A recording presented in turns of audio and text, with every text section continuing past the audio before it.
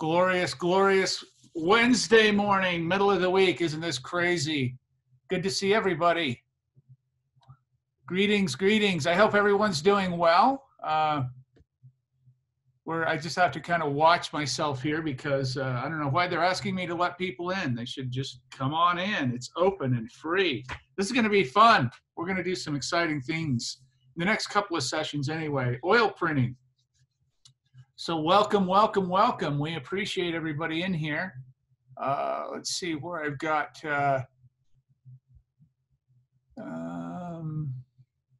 we go. Let's see. That looks good, I think. Let's see. It's only 10:01. We'll see what people end up coming in as. Let's see if I can.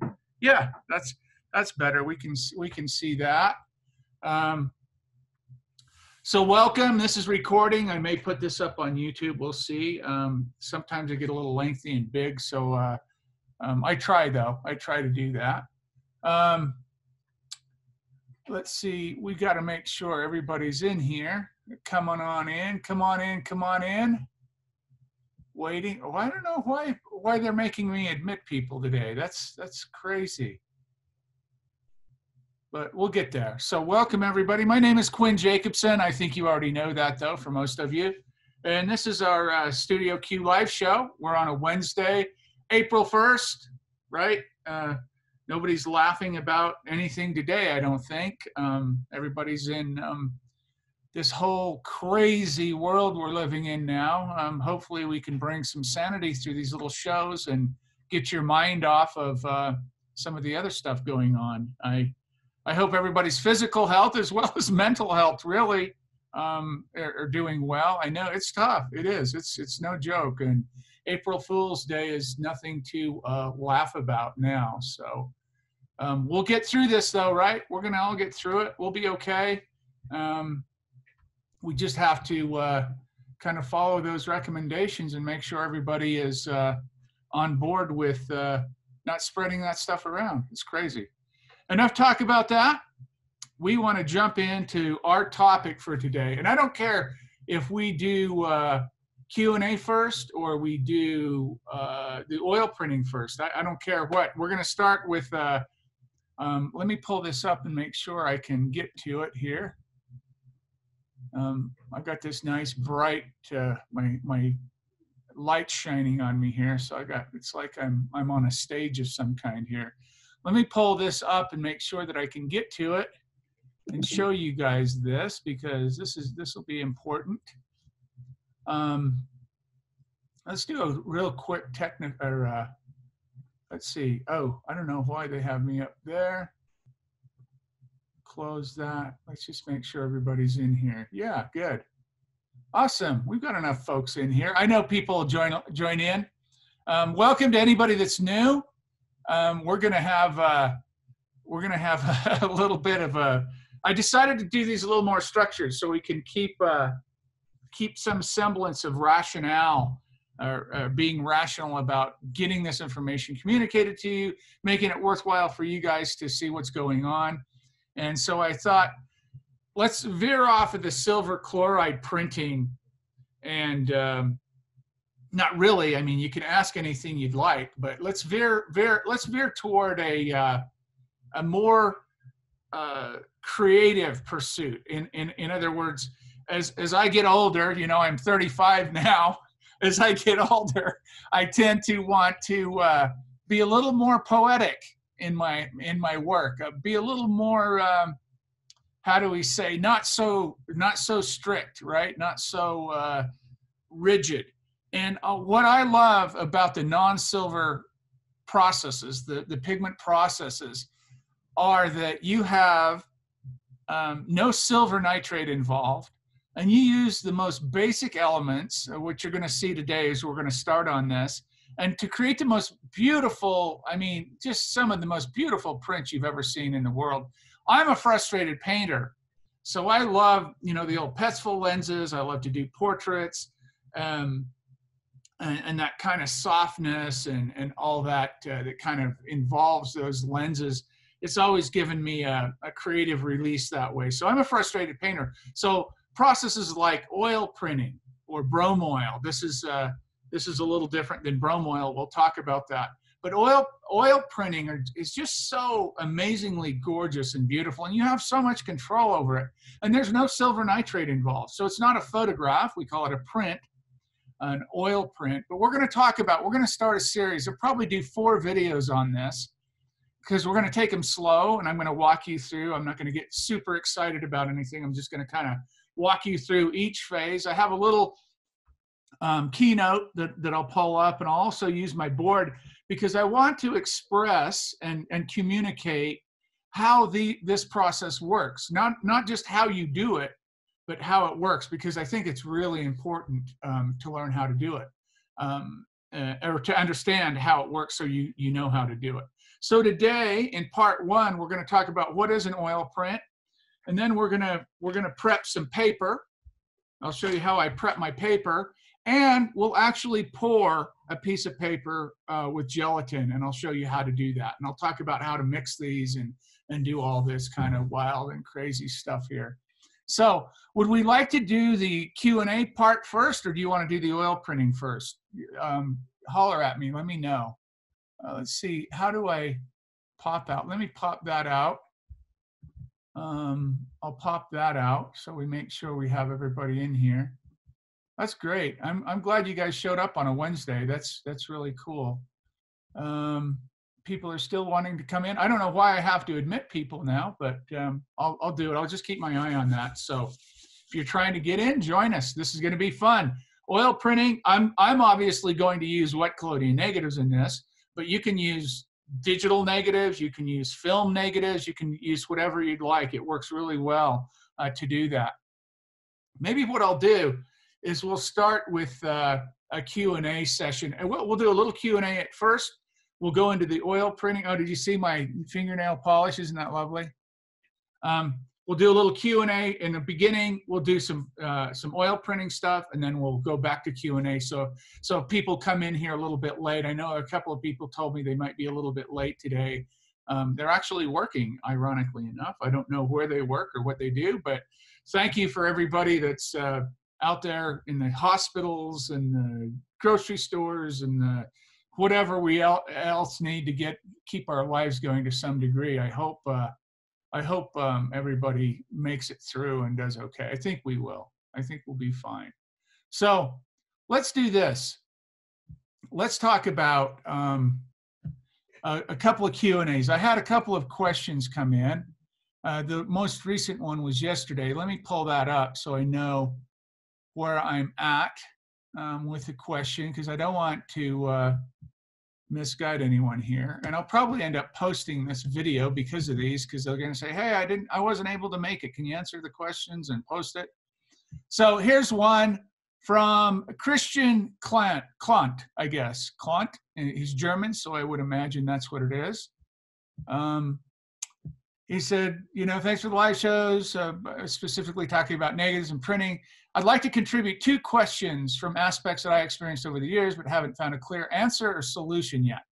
So this is really interesting. And of course, I didn't pitch my book here, but most of you have it, and it's good that you have it, and I appreciate the support. Thank you very much. What we're going to talk about, this first question that Christian is asking about, actually relates to 2 things, and I'm going to try to pull them both up here. I should have them on that keynote, but I like to actually show you this. So let's go to page 53 is the first illustration. We're all visual, so that's how we're going to work here, right? Page 53, and then let's jump up to, where's my other illustration? Page 116. So I'm going to just bookmark these 2 so I can get to them quickly. So the question is this. I most often use quick clear recipe. That means he uses ammonium iodide in his collodion to mix the 2 salts, at least 2 salts, right? Or 1 salt or 2 salts, 3 salts, 4 salts, whatever you want to use, some salts. For the iodide, he's using ammonium iodide. And we've talked about that a lot in the past. The ammonium iodide is a quick release, breaks down fast.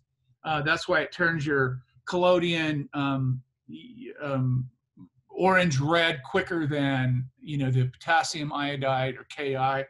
That's not so soluble. So the ammonium iodide is great for tonal range, for contrast, for making negatives, those kinds of things, but it's great in positives too, right? It's just some people don't like to use it because it breaks down so quickly and they only make a few plates a year and they want something to sit on the shelf, so they might use a potassium iodide or cadmium iodide or something extreme like cadmium never breaks down really. So, but his question is this. During the last workshops I gave, I got questions regarding kind of fogging that I wasn't able to identify clearly. Now, he doesn't go into what, you know, people, again, we go back to this vernacular question, right? The words we use describing things in the process.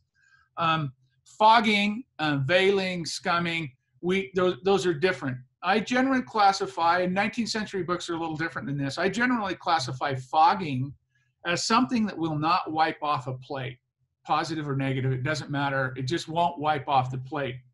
Veiling or scumming or undeveloped silver that develops out, you go too long, you got an underexposed image and you go too long and you develop that unexposed silver, that will wipe off with a cotton ball. That's what I usually call veiling.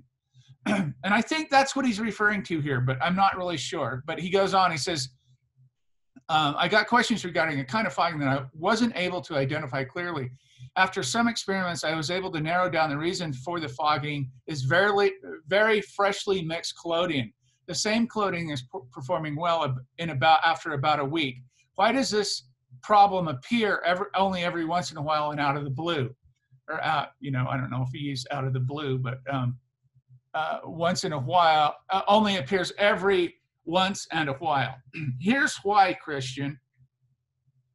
On page 53, and I got to get the visual, I don't have the screen back up here.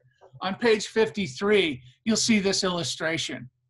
This illustration is really important for people working in the wet collodion process because what it tells you is it tells you the silver bath, not only the content of the silver in the silver bath, but also the pH, and it shows you, illustrates the color of the collodion. And that's why it's really important for me to use clear glass for my bottles for my collodion. Number one, it keeps me honest, right? It allows me to see what color my collodion is. So if we look, here's my positive collodion sitting right on my table here. Look at the color of that. You get a fairly good representation of that color right there. And you can see that that color is probably represented right here, somewhere maybe in between these two. So on the top row, I talk about highly iodized collodion and slightly iodized collodion on the bottom. So the bottom is slightly iodized, the top is heavily iodized. What does that mean? That means that over time, with heat and light and time, the iodides have broken down into iodine. What color is iodine? It's red. That's the further you go down, the further it breaks down, turns almost, and I've shown you my bottle of old red collodion many times. I didn't cheers you. I got some coffee here. Cheers. It's 10:14 in the morning here in the Denver metro area, so I'm still drinking coffee. So that highly iodized collodion tells you you need a certain type of bath to operate that with. And that bath is a little higher in pH and a little lower in silver content. The slightly iodized, so when Christian asks, why does the freshly made collodion react? It's probably because he's using a bath like this up here, and he's using a collodion like this down here. Does that make sense? So those ratios or those differences will create two things. You can fog with this, actually. It's not just unexposed silver developing, that veiling type. You can fog with this. That means that the silver is too basic and or not enough silver content in it, and it's stealing from the plate is getting robbed basically of iodides, and or the other way, it's too acidic and too high a silver content. So if you don't balance those two things out, this is what happens. Silver baths last for a very long time. We know that, right? So we use our silver bath over and over again. We may aerate it. We may do a little bit of maintenance on it, filter it, and those kinds of things. but we're going to go through bottles of collodion or a load of collodion before we ever switch out our silver bath. So there we are, working along, no problems, dropping plates, perfect, good, blah, blah, blah. And all of a sudden, we make a fresh batch of collodion. We still have that old silver bath, and we pour a plate, and it just white. It's just fogged. It just goes berserk. It doesn't work any longer. What's happening there? And if you turn back to page, let's go all the way back here to page 1. What was it? I got it bookmarked here, and I can't get to my bookmark. Page 116. What's happening there is that double replacement process, where those two salts in the silver nitrate are changed over to light sensitive halogens. And that process has to take place in a certain environment, both temperature, salt content, silver content, pH. You can read all about it in there, the details. But if that's off, you're going to have problems. So what happens, you make that fresh batch of collodion, you're using that old silver bath, and you get all kinds of problems. You say, oh my God, look at the plate before, look at the plate after. It's just flat and white. It could look like fogging. There's a whole bunch of different things that can happen to it. Visually, it just depends on your environment. And there's supposed to be someone coming in a little while that has a similar problem like this, and we can look at it. That's why I asked him to come in if he could. But here's what you do. You can resolve that problem by either making a fresh silver bath with the content of the silver up and the pH proper for your new collodion. I think that's him right there, sorry. You can make a new silver bath for your new collodion, which we really don't want to do, right? Every time we make a batch of collodion, we don't want to have to make a new silver bath. Number one, we'd be broke, and number two, we'd have 20 bottles of silver around us, which I have about 6 silver baths and a couple of big ones. But so what's the best solution to this? Well, there's two things you can do. The first thing you can do is take some old red collodion, like I've shown you before, that old red stuff in the bottle, and add a little bit of that old red collodion to the new collodion, and start to break that down. Help to start break that down. That's easy for me to say. And that old red collodion will exacerbate or speed up the process of releasing that iodide, breaking down those iodides in the nitrocellulose. What will that do? That will give more iodine or iodides in the solution, decomposing in the solution. So when you put it on your plate and put it in your silver bath, you won't have that reaction anymore. That's the first thing you can do. You can quickly break it down with old red collodion or a little bit of potassium iodide. I mentioned this before, how you can do that. That's how they used to ripen their collodion back in the day. So this wouldn't happen. That's what they're talking about. This wouldn't happen. Or secondly, you can take your freshly made collodion, put it in your windowsill, or heat up a pan of water and burp that bottle. Heat and light break that down quickly. Or there's actually a third way. You can just set it out in the light for a few days, 3 days, and may only take a day. It just depends.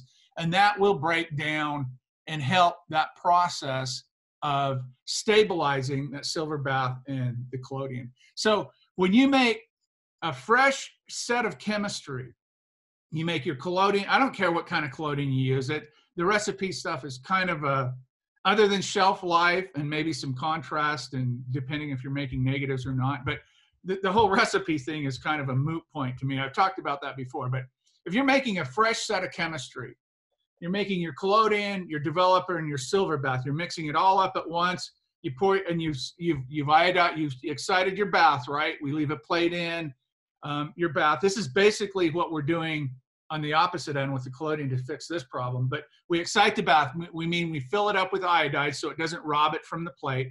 If you do that and you pour your plate, your collodion and your silver bath's going to match up just fine. You're going to go through that whole 250 or 500 mils of collodion or whatever you've made through that silver bath, maintaining it a little bit here and there, filtering it, letting air it out, and that kind of thing. And then the next batch of collodion you make a month or 3 or 6 months later, whatever it is, that new collodion is going to react with that old silver bath, and you're going to have the problem, or you could have the problem. It's not always that way. It just depends on, you know, there's so many variables here, but typically that's what's going to happen. So that, I hope, answers that question. Then he had another question about pulling the plate out of the silver bath, putting it in the camera, exposing the plate, coming back. And before he developed, he had what he calls, it looks like it was a wax surface, and you had beaded up silver around on the plate. And I told him the only thing that I know that could cause that, and I've only seen this maybe once, maybe twice in the whole time I've been doing this, is you've got too much water in your collodion, meaning that you've added too much distilled water, breaking down the chemicals, or you've used an alcohol that's too heavy in water, or somehow excess water has gotten in your collodion. Another telltale sign of that is, or chambered lines or crepe paper on the actual image. You'll see those little chambered fractions. If you get real close, that means there's too much water in your collodion as well too. So those are a couple of questions from Christian. And then I had Sean. Sorry, somebody's asking a question here. Thanks for chatting in. When using a negative film, do you use a plastic film between them to avoid silver contamination of the film? Let's see. When using a negative film, okay, yeah. Do you need to use a plastic film? Oh, I see what he's saying. Yeah, you can. Yes, absolutely. I mean, we got wet surfaces, so yes, you can use a sheet of a plastic, basically, and just make sure that it's, you know, non-UV and all those kinds of things. But what he's talking about, he doesn't want to contact print a piece of film onto a plate, right? So he's trying to make a positive or negative onto a plate. I tend to use multiple collodion types that contain different iodides and such. Would that potentially cause problems with the silver bath? As in, should I stick to the one collodion? No, John, you're fine with that. Here's the catch. The catch is the new collodion. The new collodion, the stuff that hasn't broken down. And this is what I sometimes refer to when people say, oh, I want to use a Ki, a potassium iodide. And this is all iodide based, not bromide based. Forget about bromides for a minute. This is iodide based, because that's primarily what you're turning the emulsion or the film into is a silver iodide, mostly silver bromide as well too, but mostly silver iodide. So people say, I want to use a potassium iodide because I don't make that many plates and I don't want it to go red on me, and then I have to pour it out and it's no good, or it doesn't work. I can't work with artificial lights, whatever the case is. So what happens, they make a potassium iodide collodion, whatever recipe variety there are out there. And they pour their plates, and they lack tonal range. They lack contrast, if you will, because that potassium, the K, is not soluble in those solutions for a while. It takes a long time to break down. Whereas ammonium, NH4I, ammonium iodide, breaks down, decomposes rapidly. That's why we get the color shift so fast. That's my favorite color to make positive images with, right there. That's beautiful, beautiful range, beautiful color, or tonal range, beautiful contrast. You could probably even make decent negatives with that as well too. But the problem with a Ki, it's great for shelf life if you're only making a few plates a year, or every couple of months or whatever, and you don't want to waste your money and your collodion turns red. You mix up an NH4I batch and it sits there.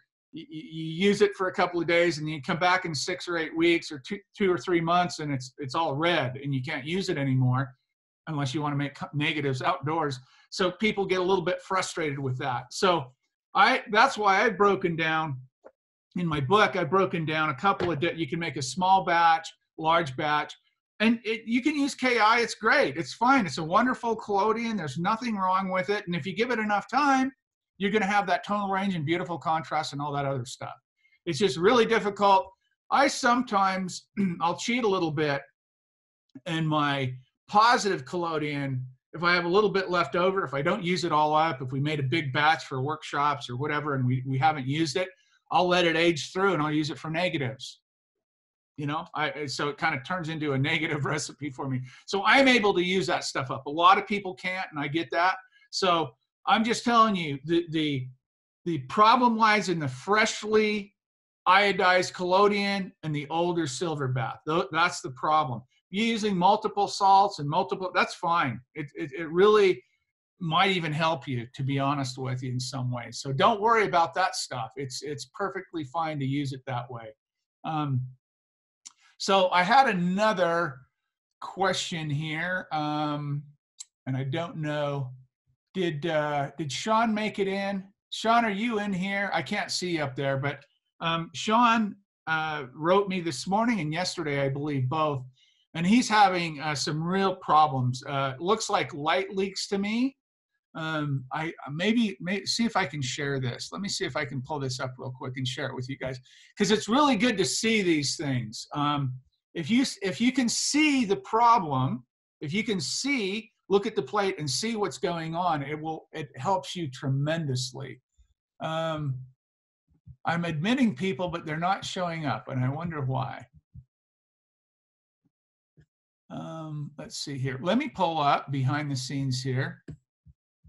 I'll show you. I don't think he'll mind.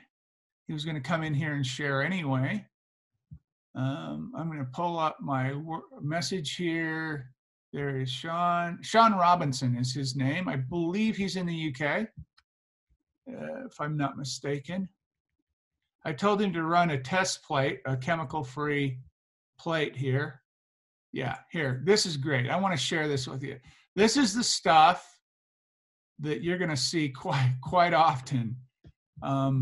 See if I can share that. Share that right there. You see that? That is classic. Light leak, chemical, the problem we were just talking about, this imbalance in iodides and really hot stuff going into an old silver bath.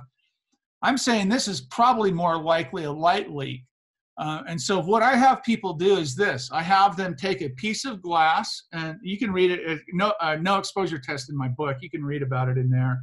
I have them pour the collodion on, put it in your bath, do the sensitization, pull it out, wipe it off. Don't expose it. Go right from your silver bath over to your cup of developer. 15 seconds, develop it. Of course, nothing's going to be on it, right? But 15 seconds, do your same process. Wash it, arrest the development, and fix it. In a perfect world, on a piece of glass, you should have a perfectly clear piece of glass.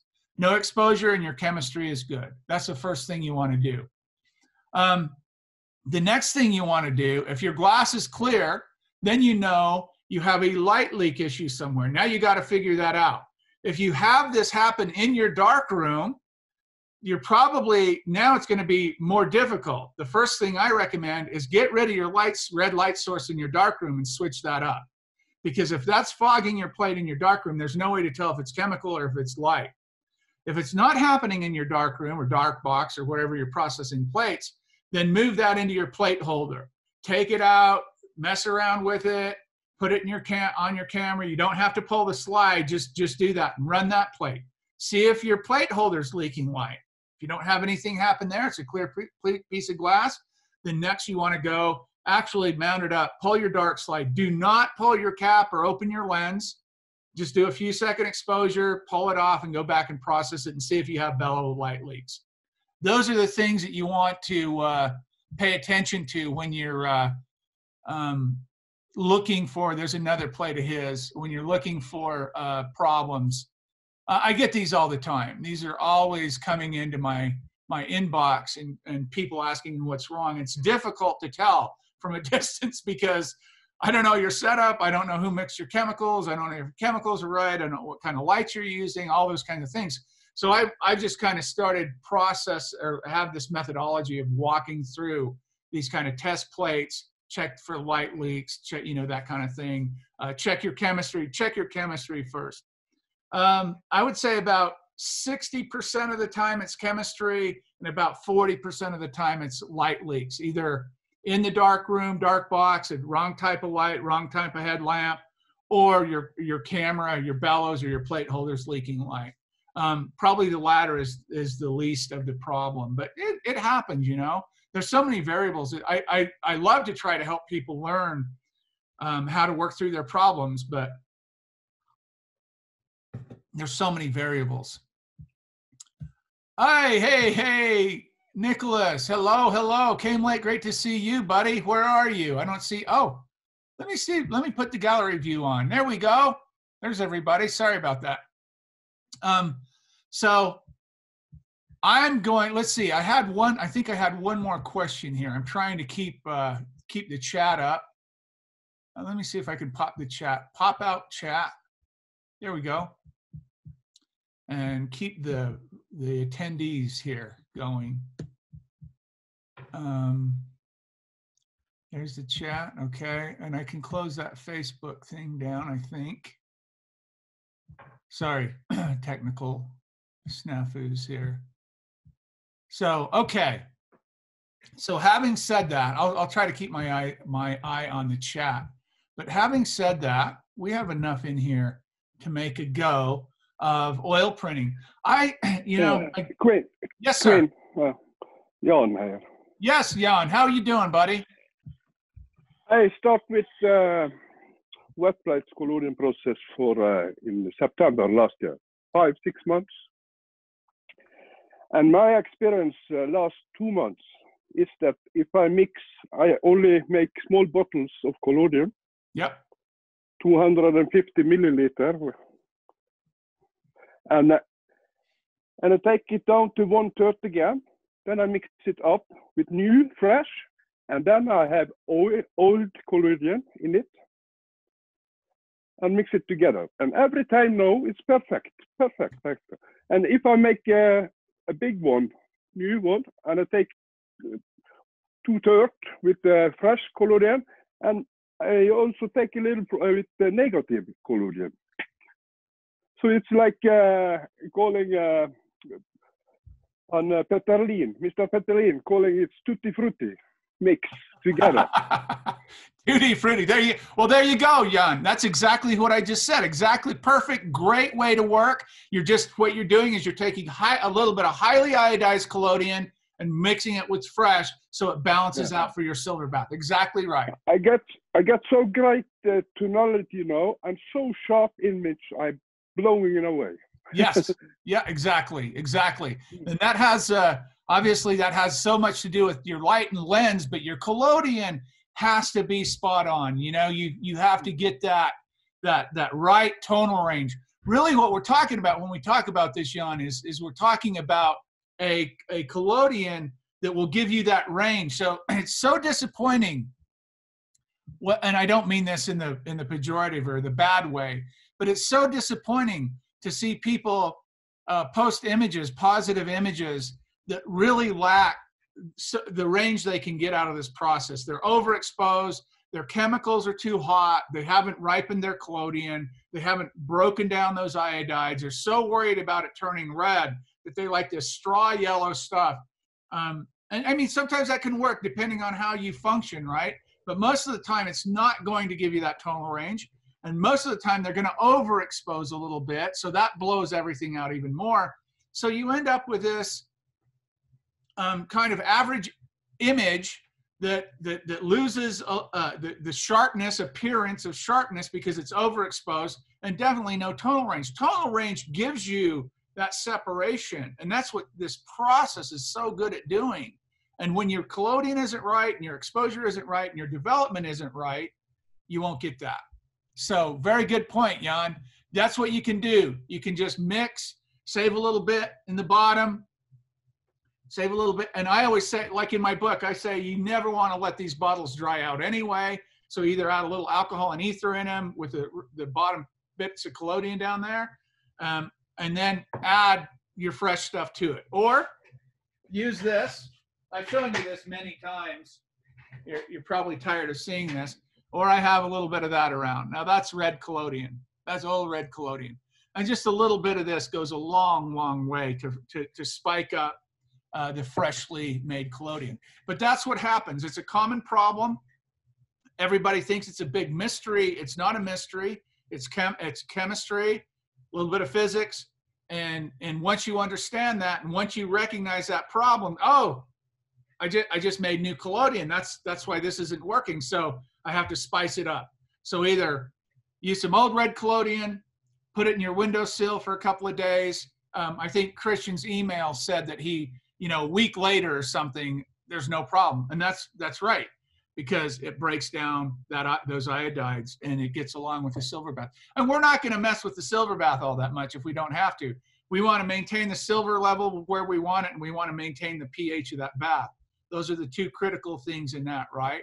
Having it clean, having the right amount of silver, and maintaining the pH level. Those are real critical. And we talked about pH before, the uptake of that double replacement, how those ions switch out, AGI, AGBR, the byproducts of the nitrates, all those kinds of things. So keep that in mind. It's very important. Just like dangers in the darkroom. Not all photographers are chemists, but they should be, right? That's kind of important. I mean, at least a little bit. I'm not a chemist either. I mean, I make no claims to any of that. Over the couple of decades here, I've had to learn what I've had to learn, and I've experimented, and I found out what works and what doesn't, and what makes sense and what doesn't, and it's so far it's worked out okay. Oh, God, I'm sorry about that, guys. Admit. I'm sorry about that, Dale and Hugo. Good to see you guys. We're just in here chatting about a little bit of chemistry and about problems with using fresh collodion and old silver bath in my fingernail. Man, isn't that beautiful? I didn't pay too much for that either. Just a couple minutes soak is all I've been doing prints. So, Linda, hello. I bought all new chemicals and it really didn't work. So fresh. Oh, well, tell us about it. Come on, tell us what's your problem. Get in here, unmute yourself. Well, this is my image. Oh, let's see. Good. This is why we're here. Okay, there it is. It's all silver. There it is. Okay. So it's almost came back to a negative again. Exactly. So tell us what you mixed. What kind of salt did you use? What kind of iodide? Well, the thing is, I bought all new chemicals, so they were pre-mixed. So, pre-mix. What kind of collodion? I have no idea. Okay. Positive, you guys, something. Okay. Good. That's fine. So now tell us about your exposure. How long was your exposure on that? Well, I tried different exposures, and I had an image before, but it came back to this one. So I left it for a while, and this is what I got. Take your finger and rub on that plate like that. Take your index. Yeah. Now look at your finger. Is there anything on it? Yeah. Okay, a little bit of silver. Okay. Yeah. That's just a hot, overexposed plate, or you're overdeveloping as well a little bit too. Right. I think I did overdevelop because I couldn't see anything. I couldn't get anything from the picture at all. So I think but this is also like, you see. Okay, how many seconds of exposure? I think I had 2. And maybe. What f-stop is your lens open to? Well, I'm pretty new at this game, so I'm just figuring everything out. So okay, that's okay. That's fine.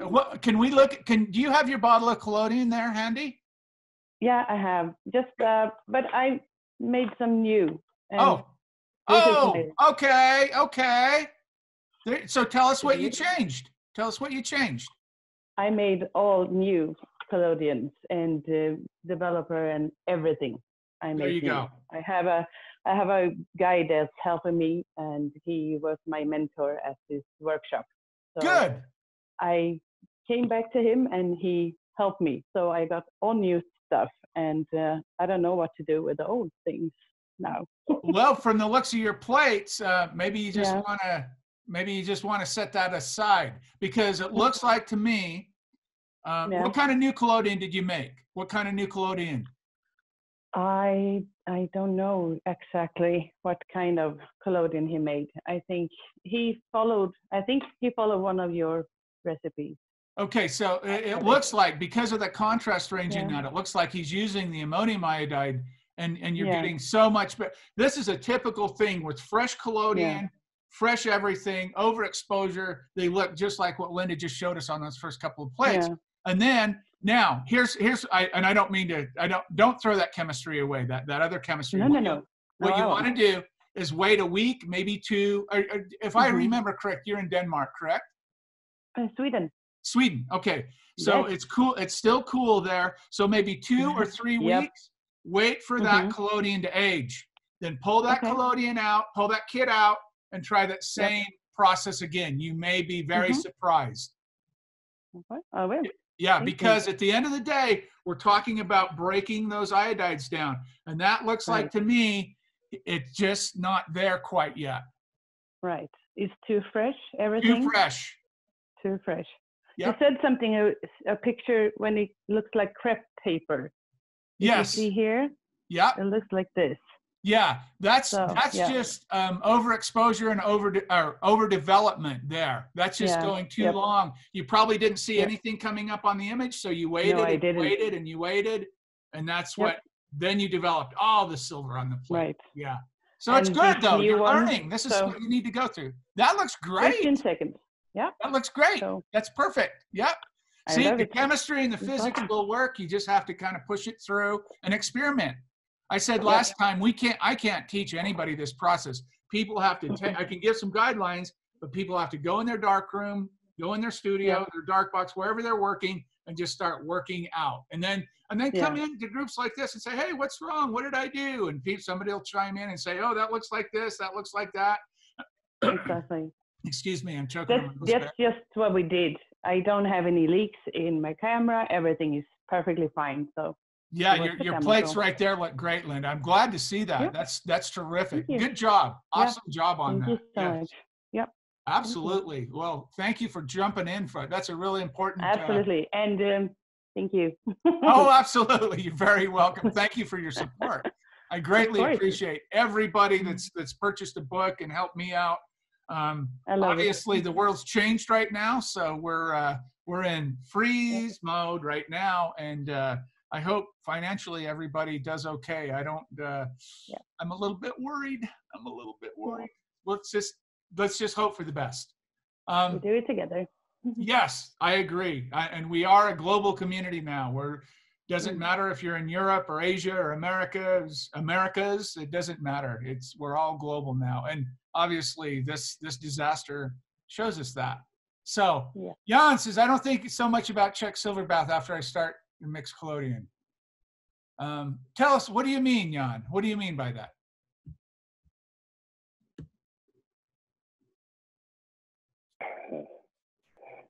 Yes. After I start mixing collodion, I have a medium fresh collodion after I mix it. Yeah. Before I had problems like this, fogging and whaling and whatever the name is. But after the silver bath is clean. It's no dirt in it. I filter it every 14 days. Yeah. I don't check anything anymore.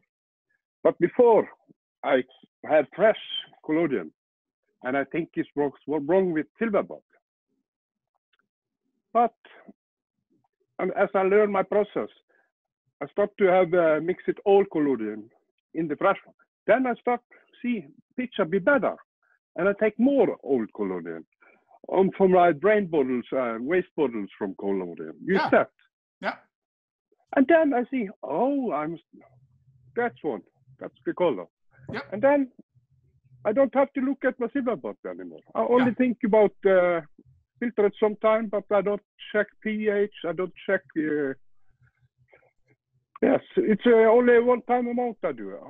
And that's good. You don't have to be obsessive. Your pH and your silver content isn't going to change radically. What's going to change is you're going to have remember in that double replacement process, you've got nitrates, ammonium nitrates and cadmium nitrates filling your bath up constantly. You've also got solvents in there, alcohol and ether. So eventually, and you'll get away with this for a long time, eventually you're going to start getting streaks and mottle marks from the solvent streaks. You're going to start getting, eventually, if you work it really hard, you're going to start getting pinholes, these iodized precipitating out on the plate itself and creating little pinholes everywhere. You're going to get, you don't have to check your pH and your silver content every time you do your But when I see pinholes, black pinholes, then I take it up in the room I have upstairs and have the sun it for 5-6 hours in very special LED spots. It's UV light spots with 450 nanometer. It's the right frequency. Yeah. So 4 or 5 hours, it's black everything down in the bottom. Yep, exactly. Then I filter it 2-3 times and everything up and go again. Yeah, good. And what he's doing there is he's removing, not all, because you'd have to titrate to see, but he's removing those excess compounds. And he's also, I'm a big proponent now, the aeration, the solvents create so many problems for people. You do not have to obsess over your silver bath. You just have to take care of it.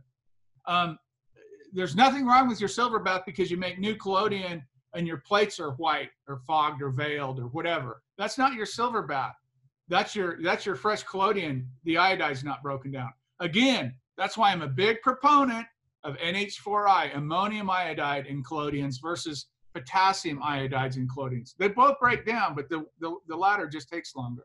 So excellent. That's wonderful. Good stuff. Good stuff. Is there anything else? I'd like to get into some of this oil print. We're going to do our paper and our gelatin today, and I'm going to show you how I do that. And you'll love this. Oil prints, like I said, are not photographs. They're prints. They're pigment prints, meaning we use gelatin and ink. We don't use silver chloride. We don't use anything light sensitive other than dichromates, and we'll talk about that. And I just want to walk you through this. So let's jump into that. Let me do this. I'm going to open this up. I'm going to share this with you so you can see what I'm doing here. There it is. I'm not going to bore you to death with this. Don't freak out because I'm PowerPointing on you. I'm not PowerPointing on you. I'm just, I just want to go through this with you so you can see what I'm doing. So this particular process is called the Rawlins oil process, or Rawlins oil pigment. And what we're going to do is we're going to quickly walk you through how this process works, why it works, and some of the problems you might run into. The oil pigment printing process, sometimes referred to the Rawlins oil printing, is different than the brome oil. Everybody always talks about, oh, brome oil, oh, you're doing brome oils. No, brome oils are enlarged from, like traditional silver chloride printing or silver gelatin printing, and they're not contact printed. These are, oil pigment prints are contact printed. So meaning the size of your negative is going to produce the size of the print you make. That's really important. And G.E.H. Rawlins, he's the one that introduced the wedge step, and they really kind of took off at the turn of the century. How do oil pigment prints work? I find this fascinating myself because what happens, I'm going to just illustrate this here for you. But this is our paper. And on our paper, what we do is we put a selection, and this is, you're going to see me do this today. We're going to, you see that? We're going to pour a piece of paper. On our paper, we place a layer of 8% gelatin. And we'll talk about what gelatin or gelatine is, however you want to say it. John, hey buddy. Almost like the crazy cousin of brome oil and car. Yes, absolutely. That's a great way to put it. It's a beautiful crazy cousin of them. We put an 8% layer of gelatin, and it's liquid, it's melted. So we pour it on. We pour it on the paper. We use little magnetic strips. You're going to see all of this. And then we let it dry. So that's as far as we're going to go in this session. I'm going to get you through what it is, paper preparation, and then we're going to pour the gelatin. The next session we come in, we're going to sensitize it and print it, okay? So, and then the following sessions we'll ink it out and do all that stuff. but I want to take this slow and methodical. I tried to do too much in the last one, and I'm not going to do that again. I got called away by my family. But so we take our paper, we pour a layer of 8% gelatin on it. We let that dry, and then we come back to that same layer after it's dry. It usually takes about a day. We come back to that, and here's our paper, and let's just say we're doing an image this size. And what we do is we brush potassium dichromate, pot dichromate, and acetone, a mixture, and we're going to talk about that. We brush that over the gelatin like this. Dry it, bone dry. This is the potassium dichromate is light sensitive when it's dried. It's chromium, but it's light sensitive. It's not silver nitrate sensitive in that capacity, but it's still light sensitive. So we've got a layer of gelatin and a layer and brushed with potassium dichromate, and the acetone. This is called spirit sensitization. It means that it evaporates quickly and dries fairly quickly rather than using water. Oh, yeah. Sorry. Yeah, I'll pull that up here. Let me do that. Let me pull. Let's. How do we stop share? Let me share this. Stop this. Boom, boom, boom. Exit that. Go back here. There we go. So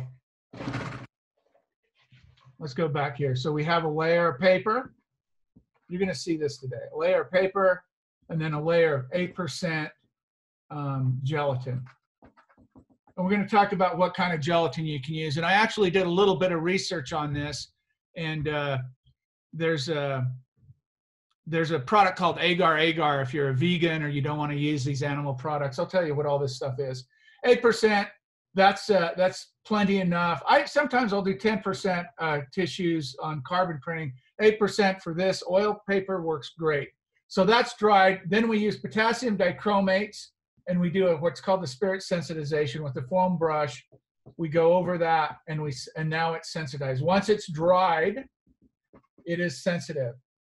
I found between about 10 and 12 minutes is, for my particular negatives, are a good exposure for this. So what happens when you expose this gelatin that's been coated with dichromates? What happens? This is what I really want you guys to understand, is how this process works. It works on a oil-water basis, meaning that when you have a sheet of paper, and this is the image here, and this is, if you cross-section, let's say that's the image with the gelatin on it.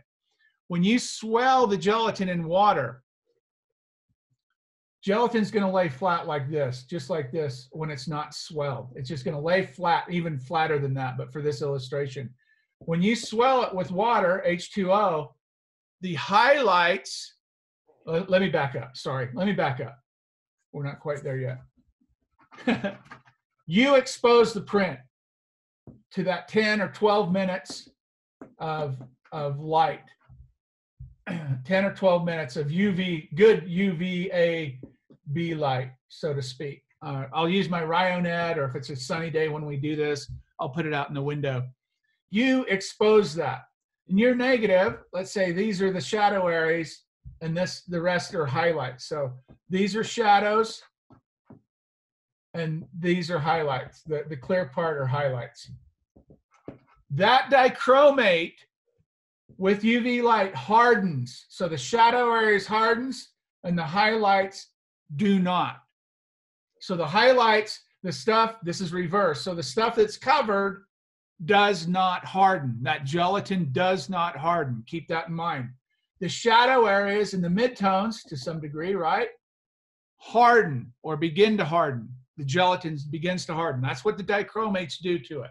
So now let's go back to that other illustration. We take that paper. And here's our layer of gelatin that's not swollen. And here's our paper. It looks like a little heartbeat, right? Here's not swollen gelatin, and I mean swollen with water. And this is swollen with water. What happens is the gelatin that's hardened, the shadow areas and the midtones stay flat. They do not absorb water. The dichromate has hardened those. The light hitting the dichromate has hardened those. The areas, the highlights that did not harden, swell with water. So those highlights swell up and the shadow areas stay flat. That should make sense, right? So now, after we've swollen that print, I'm going to show you, you can see the relief on it. You'll see the highlights are bulged up and the shadow areas are flat. So what does that mean when we take a roller here or a brush covered in ink, a graphic arts ink, and we roll over that print? We roll over that print. What happens are the highlights full of water resist that ink and the shadows take that ink up. Does that make sense? So the shadows turn black or brown or whatever color ink you're using, and the highlights stay paper white or some variation thereof, right? The mid-tone ranges on down. So you've got your shadow areas taking the ink on because they're flat and hard, and the highlights resisting that oil or that ink. The ink is graphic arts ink, so it's basically oil. It's oil, lithograph. So it resists. So that's how we come up. Then it dries flat again, right? After the print's dried. So then our shadow areas are dark and our highlights are white.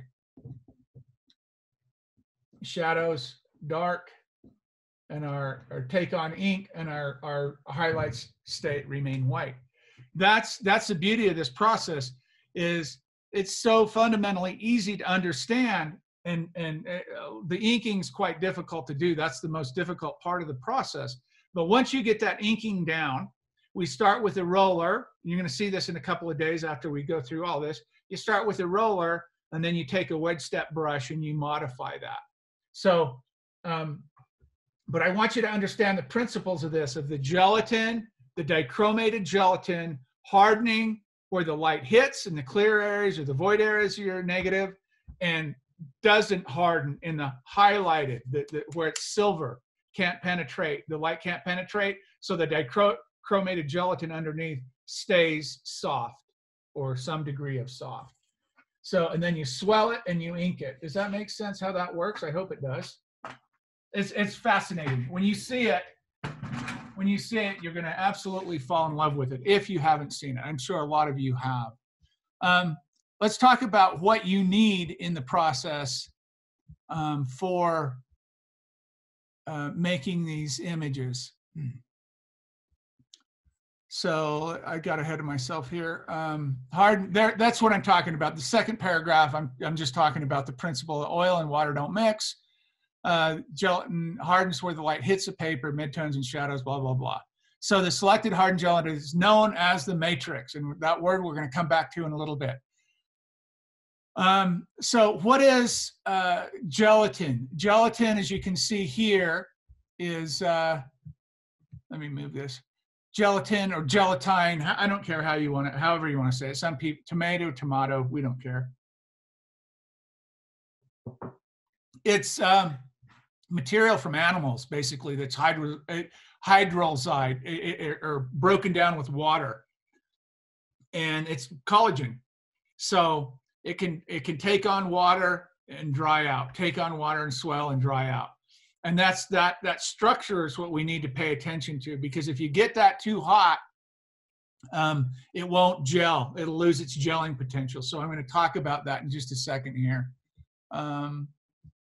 So at the end of the day, what we have here is we have a print covered with this animal tissue, and or the second paragraph, I talk about that product, and you can search this out if you're a vegan or you don't want to use animal products. I understand that.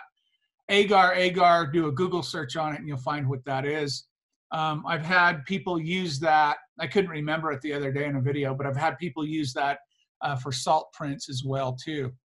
And then the third paragraph, be sure not to overheat this gelatin, because that swelling and drying and gelling it'll lose its structure.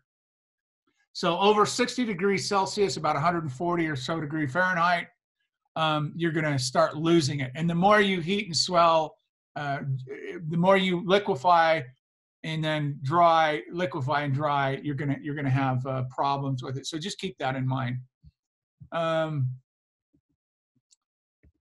So what's needed? Here's the chemistry, real quick. I like to use the gelatin, the Photo Bloom 250. 250 is a number that tells you the structure, how strong that gelatin is.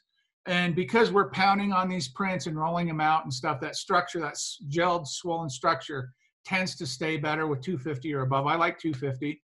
Distilled water, grain alcohol, of course, potassium dichromate. This is a very dangerous compound. You want to wear gloves while you're handling this. You don't want to mess around with this. This is like cadmium bromide. You just don't want it on you or in you at all. An acetone. Can you use ammonium dichromate? Yes, you can, but I like the acetone mixture. The spirit sensitization, as you're going to see in a couple of days, works so much better. With the clearing agent, after you have that print, exposed, you've got your negative, you make your 10, 12 minute, whatever your exposure is, pull your print out. That print is going, you're going to see the image on there. I print until, we'll talk about exposure here in a sec. I print until I see some of the highlight details in the highlights, but it's going to be orange brown from those dichromates hardening up. Now you have to clear that dichromate out of the paper and the gelatin both. So you need a water and clearing agent. The clearing agent I like to use is EDTA. Try to pronounce that name. I won't even try. That's a huge, long name. Ethylene diaminotetraacetic acid is basically what it is. And I use sodium bisulfate or sodium sulfite. I usually mix the EDTA and the sodium bisulfate, 10 grams each to 1 liter of water, and it clears in about 45, 50 minutes, maybe an hour. We're going to go the full hour. EDTA is great at pulling out chromium. That's what dichromates are. Potassium dichromate is a chromium-based salt, light-sensitive salt. So that's why we use a clearing agent. And once that image is cleared, your matrix will be, you'll be able to see, you know, it's beautiful. The gelatin swelling, you'll see that relief. The equipment, don't run away from this. These are just suggestions, and you can use when you see me go through the process. This will be really simple for you guys to do. If you have film negatives, digital negatives, wet collodion negatives, whatever, you'll fall in love with this process. I guarantee it. So don't run away because there's another list to go through. But I like to use glass bottle mason jars. You're going to see mine here in a minute. Various bowls.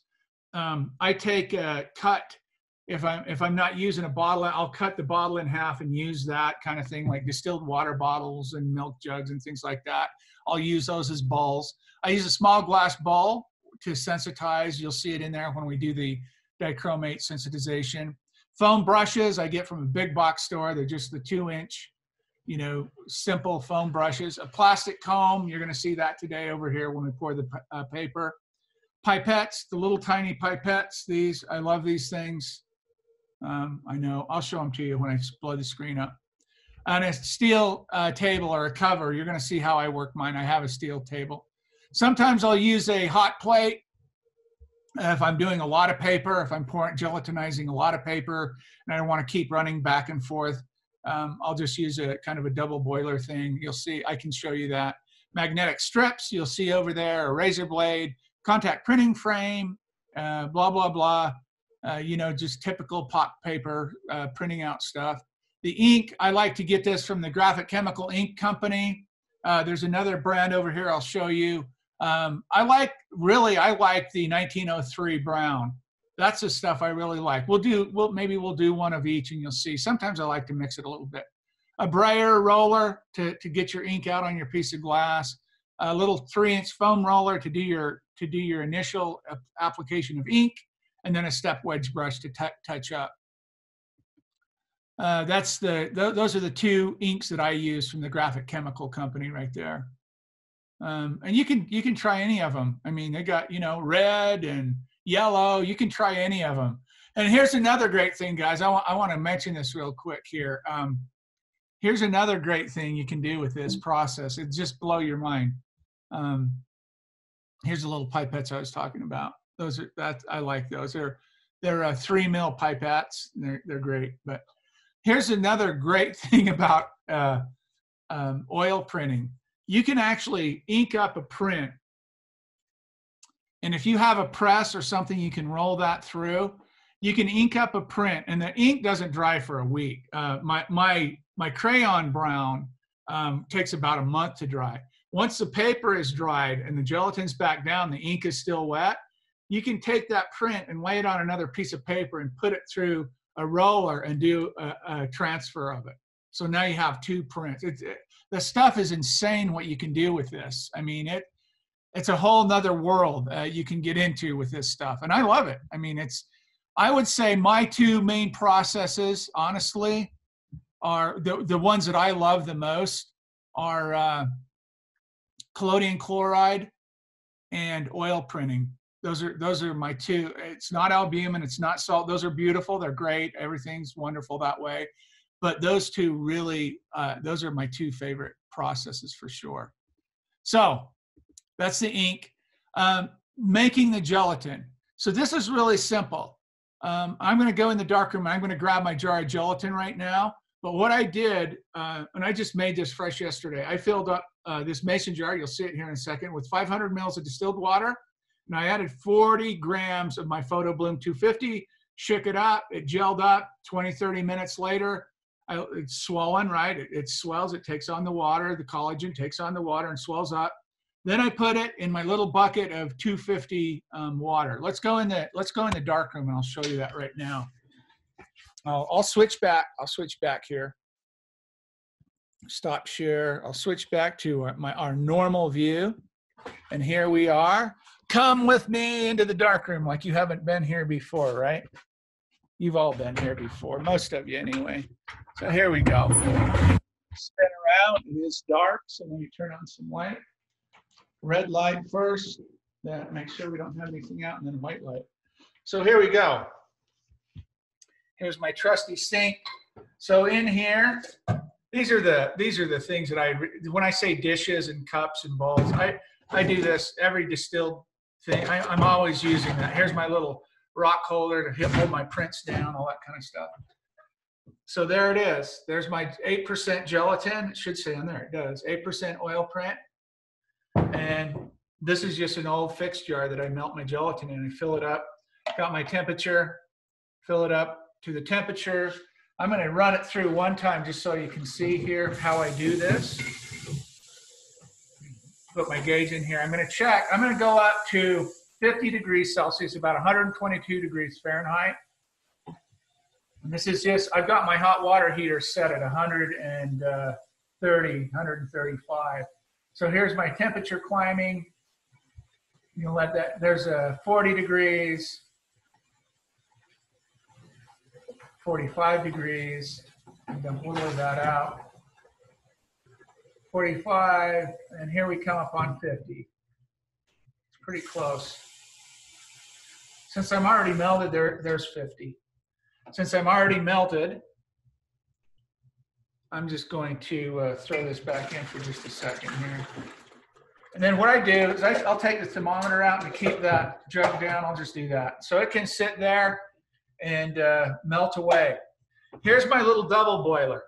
I put 55-degree water in here. I put the amount of oil I want there, and I take it out to my pouring table. I'll show you all this stuff. So how did I make this gelatin? I told you I took 40 grams, I took 500 mils of distilled water, filled it up 500 mils of distilled water, and then I added 40 grams of Photo Bloom 250, shook it up, and then melted it just like you're seeing now. So this is melted pretty good. It's not quite all the way melted though, not quite. And after it melted, I poured in about 15 mils of grain alcohol in here. What does a grain alcohol do? It takes away all the bubbles, all the air from shaking it and mixing it up. So I'm gonna go ahead and mix this up really. We're gonna let that sit while we go do our paper. There's our 120, there's 50 right on, 50 degrees Celsius right on the money. Pop that in there, put that over. Let's go out and do our paper. So there's our gelatin. Super, super simple to make. I have some paper here. when I talk about dichromated paper, this is what it looks like after you dichromate it. That's that orange, bright orange color. That's sensitized, ready to go. I have a whole bunch in my safe box here. Half plate, 6x6. I like to play with it. It's fun. Like I said, it's my favorite process. So let's go to the paper. Quinn, can I jump in here? Please, please. When you're saying paper, what particular brand? There you go. Perfect segue, Dale. I appreciate that. That's a perfect segue. I'm gonna turn you on to it right now.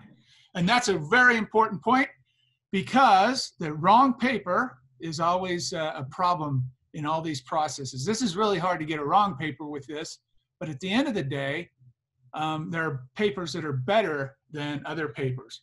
So you just saw in there, this is my swell and gelatin liquefied, and I put the alcohol in it. We'll come back to the sensitization, but let's jump to the paper. So I like to use two varieties, and I have one of each here, or a couple of each actually. I have a couple of varieties. I have the Hannah Mule, and I have the Arches Platine. Both the deckled edge stuff is really nice. I like either one of those papers. You can do this on any good acid-free or 100% cotton acid-free rag paper. Those two, I can guarantee you, will work very well for this. Just like everything else, you just want to make sure you mark the emulsion side. So I'm going to do this right now. So those are the papers. Yeah. Just to follow up there, Please. So if I'm understanding correctly, the objective is to use a heavier weight paper in the 240 GSM or so, because you're going to beat the crap out of it. Is that the objective? That's a very good point. Well, I have not made this on Strathmore paper or crowbar paper. I haven't done it. It would probably, it would hold up because, 100% cotton papers are pretty tough, but you're right. 200 gram plus, I think, if I'm not mistaken, the Platino is 310. The Arches, it's 300. So yes, Dale's absolutely correct. The heavier papers tend to do a little better. I'll throw a caveat in there. What you're going to see me do today, I'm going to soak this paper for a few minutes. The heavier paper you go, the longer you're going to want to soak the paper before you pour the gelatin on, because that gelatin gets in the paper, and if your paper is dry at all, you're going to have a hump, and you're going to have no gelatin on the hump and this big puddle of gelatin below, and that's going to cause a problem with your exposure and your swelling and your inking and everything else. So Thank you. Either one of these are great papers, though. I can guarantee you the Arches Platino or the Hannah Mule. Either one, great paper. We're going to do both. So, what do I do? How do I prep my paper? Well, I know, and all you need here is a pencil. I should have a pencil there, right? Look at me. I'm so prepared, guys. I'm so prepared. Here I go. All you need is a piece of paper and something clean that will give you the size of the print you want to make. This is a 6x6 or a 15 centimeter, just some test plate that I use to mark when I'm doing my oil prints. I cut this paper 8 inches by 8 inches or 20 centimeters square for a 15 centimeter print. So like that, right? So this is what I do. I'm gonna take you down here. Let's make sure you can see this. I think you can. Can you guys see that, or am I tripping? Yeah, something like that. Maybe move back here a little bit. So my paper, obviously marked, the emulsion side is up here. I'll even write on here, this is the Arches Platino. This is the Arches Platino paper. So what I like to do, why do you mark these papers? Why do you do this? Well, you're going to see over here on the table where I actually pour the oil on it. You need those marks so you know where your magnetic strips go, and then your oil's on there, or your gelatin's on there, and then when you dichromate it, it just gives you some reference. So I'm going to get that nice and squared up. And I'm just going to mark all 4 corners, just like your regular photographic kind of good stuff that way. And there you go. Got it marked and ready to go.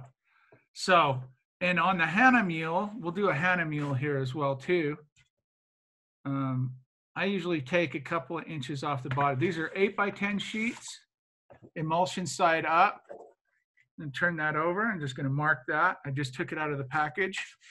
And I'm going to do the same exact thing here. I'm just going to take it, make it look nice. Big, that's, I just leave a kind of squared up. Man, keep hitting that. Too much coffee, huh? Hit that. Boom, boom, boom, boom. And I'll write HM on the bottom of this. So I know that this is the Hannah mule. I'll write it up here.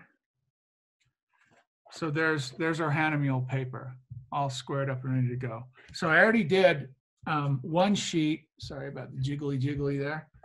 I already did 1 sheet of Platino. So I have 2 sheets of Platino, and I have 1 sheet of Hannah mule ready to go. So having said that, our gelatin is in there liquefying in 122 degree water, 50 degrees Celsius water. It will be completely liquefied. What we need to do first, though, is we need to soak this paper. And again, this is really important. And please don't forget this step, or you won't have very much success with this. If you don't soak it, those fibers are dry in the paper. You pour that gelatin on there, it's gonna start bubbling and swelling and turning on you. And then you're gonna get high and low points on the paper, and you don't want that for obvious reasons. You want a straight gelatin coverage, and it's gonna be about a millimeter to 2 millimeters thick, basically, is what I go for. So on this size of oil print, I pour about 25, 30 mils. I'll give you some instruction on that when we get there. So let's go in and throw these in the wash and get our gelatin prepared to come out and pour. My pour table is over here, and that's not P-O-O-R, that's P-O-U-R. I got another light over here so you guys can see what's going on. I'm fortunate I have a great big area down here I get to work in, and nobody bothers me, and it's awesome. I have all my lights on there. Yeah, I do. Do I have all of them on? No. I knew there was one missing. Let's see if I can get this set up so you can see. Yeah, that'll look good. So this is where I put the paper, and the magnetic strips are here. Yeah, that'll work great, I think. And I can also, maybe I can set you up over this way too. I'll figure that out here. Let me go grab a box that I can set you guys on. Actually, we can use this, what I was using over here on this side, I think. Yeah, that'll work, because we're not inking today, so. Ah, look at that. Yes, I like. Yeah, that looks good. All right. Let me get my roller. We're not inking. We're not going to do a print today. I've been doing prints, so I'm just going to move this stuff out of the way. Slide this over. Yeah, I like that. Can we do it like that? I think so. Yeah, good. All right, let's go put our paper in the water for a couple minutes and get our gelatin ready here. I don't think I have to plug in over there. I will if I have to, but. So let me grab a big tray, and we'll do, and I say tepid, cool, warm water to do these in are fine.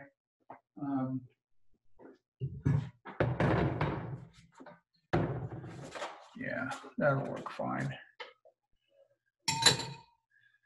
We'll move my gelatin out of the way, and then I'll set these prints in some water, and we'll get our gelatin ready.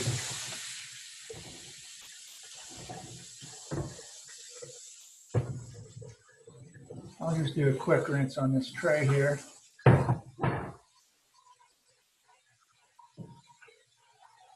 So good. Just get that in there. Put the honey mule on top, I guess.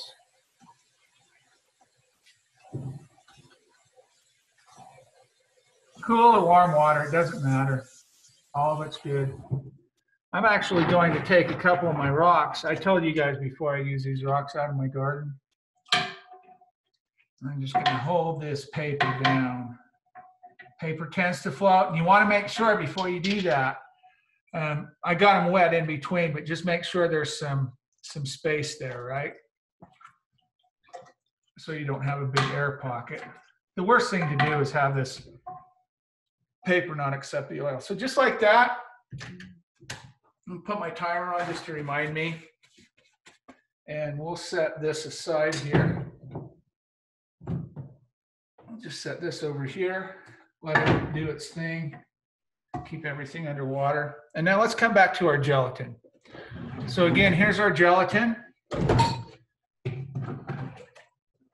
That's melted nicely now. That's all melted, completely liquefied. And I'm going to keep it, I don't need to keep it, I'm only going to do 3 prints today, so I don't need to really keep it. It'll stay liquefied for quite a while. It's quite cool down here though, so maybe I will throw it in. There's 120. Perfect, just like that. There's 120 again. I'll just throw it in there while we show you what I do here. Remember, I talk about a double boiler. This is my idea of a double boiler. I have a hot plate if I want to use it, if I'm going to do a whole bunch of plates, of course. But I'm going to fill this, I'm going to get everything really warm, all the glass really warm with this water. See the steam coming off of theirs? So I'm at 100, Fahrenheit-wise, I'm at 135. I'm at 58 Celsius, almost 60 Celsius. So that's good and hot right there. So that warms my little bucket up. I'll just leave some hot water in there. And I'm going to guess that for 3 prints, I want to do 30, 60, 90. I'll go ahead and do 100 mils, 120 mils. So what I do is I just put water in there, and I figure that'll ride just beautifully, just like that. So that's, I might take just a tad bit of water out of there. So as that's cooling off, just like that. So now that's my double boiler. I'm going to fill that with oil, or gelatin rather, and we're going to go 100 mils on that. So here we go. I'm going to dry this off. I don't want any tap water inside of there. I'm going to pull my oil out, just so I don't dribble water in it. I like to wipe stuff down like that. Open it up if I can. My hands are a little wet. Open it up. And let's give ourselves 100 mils.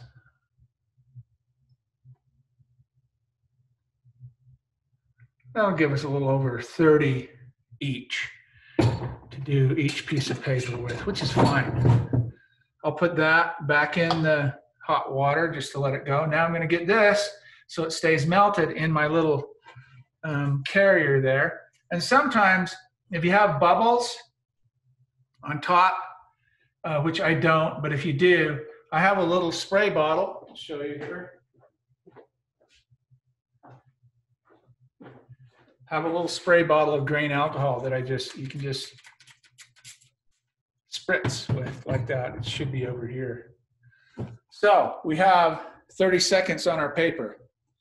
I'm actually going to pull one sheet out at a time because I don't need to really pull them all out. That's enough. How about, we'll pull the bottom one out. Pull the bottom one out like that. And what I like to do, oh wow, I got some ink on that. Oh well, it's not in the image area, so I'm not going to worry about it. what I'm going to do here,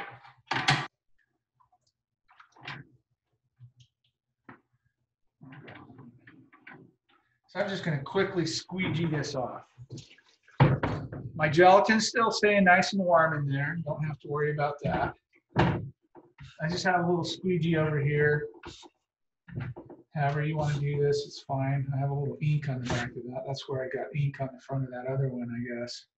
Yeah, you got to watch that ink stuff. So I just squeegeed that off as well.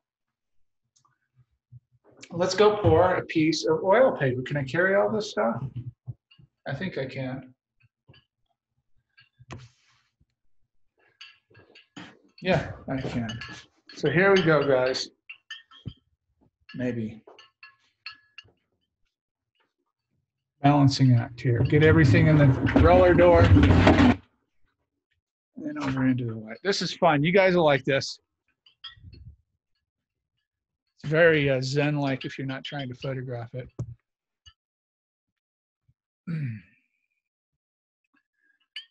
So there everything is. So let's talk about what you need over here. I'm just going to make sure that my area is clean here. I have a piece of aluminum laid down. This is a steel top table. These are the magnetic strips that I talk about. Oh, there's people wanting to come in here. Sorry. These are the magnetic strips I talk about. Even through that aluminum, they'll go down to the steel. So I have a top, sides, blah, blah, blah, all that good stuff. So just want to make sure this is all nice and clean. I'm going to lay this is the Arches Platino paper down. And what I'm going to do here, you have to kind of cross-section these. That's where my marks come in nicely, right? Or not cross-section, you just have to make sure that you line these up right. And those marks give you the good places to go with it. Well, there we go. So that's my 6x6 or 15 centimeter area for the oil, the gelatin. I keep calling it oil. It's gelatin. It's gelatin, Quinn. There it is. Just, you can give yourself a little latitude. These don't have to be perfect, but you don't want to cut in too much in the image area because you want your full negative printed. So there it is. That looks good. So now, what we're going to do is take the gelatin out, our melted gelatin. We have our little piece of comb ready, right? This comb is going to allow me, you saw that in the list. You're going to see me push it around. I'm going to connect all the sides up here. So here we go. I'm going to pour about 30 mils out. So I'm going to go down to about 70 milliliters here. And I'm going to try to pour it in the center as much as I can. Somewhere right in there somewhere. Put that back in there. And then quickly with your comb, just start moving it to the edge. Don't get too rambunctious.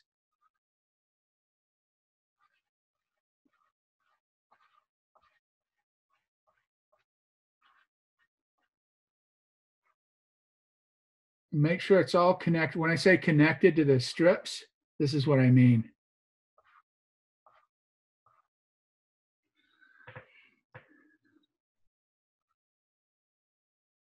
There you go.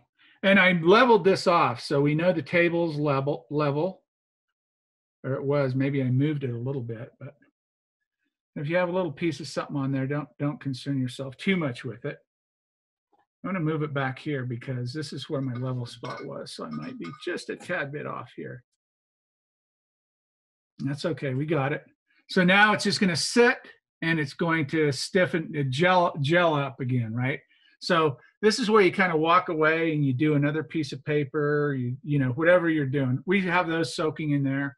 Our gelatin's still nice and melted and warm here. It's not a problem. It'll just take a couple of minutes for it to do its thing. And what I like to do, this stuff is really sticky. I keep a little paper towel, wet paper towel if you can, or you can just slide it in the side of your hot water there and pull it out. Same with your magnetic strips. And just wipe it off. You don't want this stuff getting plugged up with gelatin. So there we go. And just be patient with this. Don't get in a big hurry. Your razor blade, as we're sitting here, I'm going to use this side of it, not the cutting edge. You don't want to cut your paper. You just want to get in there and remove that gelatin from the magnetic strips, and you'll see how it goes here in just a second. That's looking good. Nice uniform yellowish color over the image, or through the image there. I can talk to you a little. Can I get down here? Yeah, a little bit. So really simple. It doesn't take a whole lot to, somebody's trying to get in. Doesn't take a whole lot to do this, and it really, actually, it works so well. That's even better. There you go. It works so well. Time consuming, yes, but if you follow the procedure and you don't get in too big of a rush, you'll do just fine. I'm going to check to see. It's almost there. So I just went along the edge of that, not with the cutting edge, but with this top piece, this edge here, not with the cutting. I don't want to cut my paper. I reverse this razor around. So I go down this edge here, and I can see it's gelled up. And come across here. Take your time doing this. There's no hurries, no worries here. And once you have those strips cut away, I like to flip them up like this and pull them off. And again, like I said, have something that you can wipe this stuff off on. Move this over here. I'm just going to use this piece of paper towel here. I'm just going to lay them on here. Here we go with this one. I'm just going to pull this up. You'll see it. You can see it pulling away. That's why you want to cut that gelatin from those edges, right? That's really important that you do it that way. Again, same thing here. Hold your paper down. There. And finally, the bottom piece. I try to break them. I'll turn them up like that and then skirt them away like that. So now what we have is gelatin that's setting up. You can see about how thick it is there, right? I mean, you can kind of see anyway. Just take it back in to the dark room. Maybe you can see it better over here.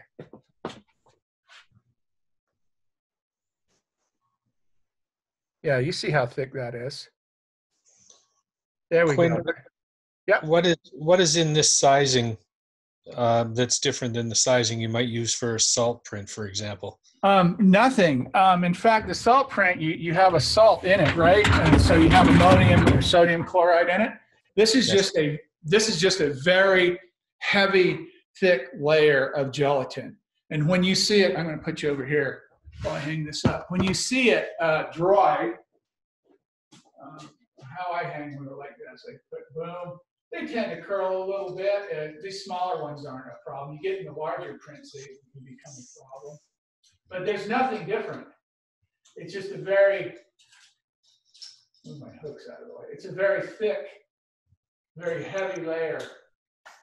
So the percentage is still 8% gelatin. So the difference being you're putting 30 mils on and allowing it to dry on site, as opposed to the salt where you allow it to drain off. Exactly. And this, what you're doing is you're trying to give, so this would be considered the binder in this, right? And that's yes. Kind of how we talk about it, right? I'm going to let those soak for a minute more. We'll do another one here. Actually, let's pull the Animule out. Thank you. Absolutely. Yeah. Chime in, guys. Anytime. I can hear you just fine. So if you have questions, holler at me. I'm going to leave that last piece of, I got a little bit of ink on the top of that one. I don't know if I want to do that one. We'll do this one though. Let me squeegee this piece of Hanamule off. I want to do one Hanamule and one Platino.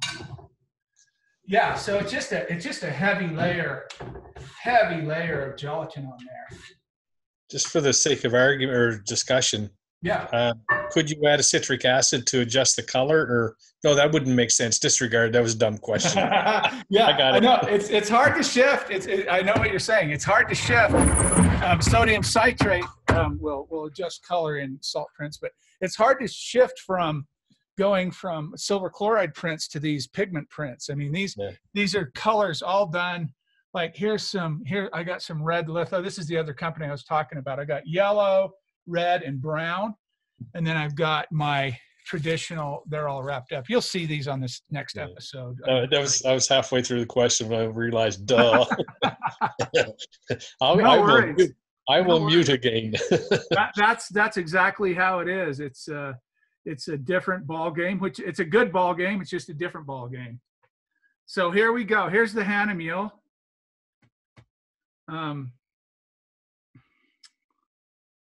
Right side. So here I go. I'm just putting my magnetic strips down. Left side. I should, my bad on this, not cleaning these off. Sorry about that. And you don't want to drip water around either, but you got to get that excess gelatin off of there. Here's the left side. I'll just take another paper towel. Boy, everything's getting in such short supply, my paper towels, and I had a stock of rubber gloves, and distilled water is hard to find now. It's getting weird. But we'll still. That begs a question on toilet paper. Yeah, toilet paper, God. Crazy stuff. Crazy. Here we go. We just do it. See how I've staggered these? So because you can't make a square or whatever size image you're doing. It doesn't matter if it's a square or not. You just have to stagger these a little bit to get them to all fit. Some are longer than others, so you need to close that gap up. And I just have them marked like this, so it just makes it easy for me. There's another 6x6 right there. Take our gelatin's just been sitting over here in my quote double boiler, if you will. It's not really a double boiler. I call it that, but water-wise it is. We have 70 mils here, so we're going to go down to 40. What do you need here? You need your comb ready. That's my big comb. Where's my little comb? Where's my little comb at? Yeah, I'll use my big comb. So here we go.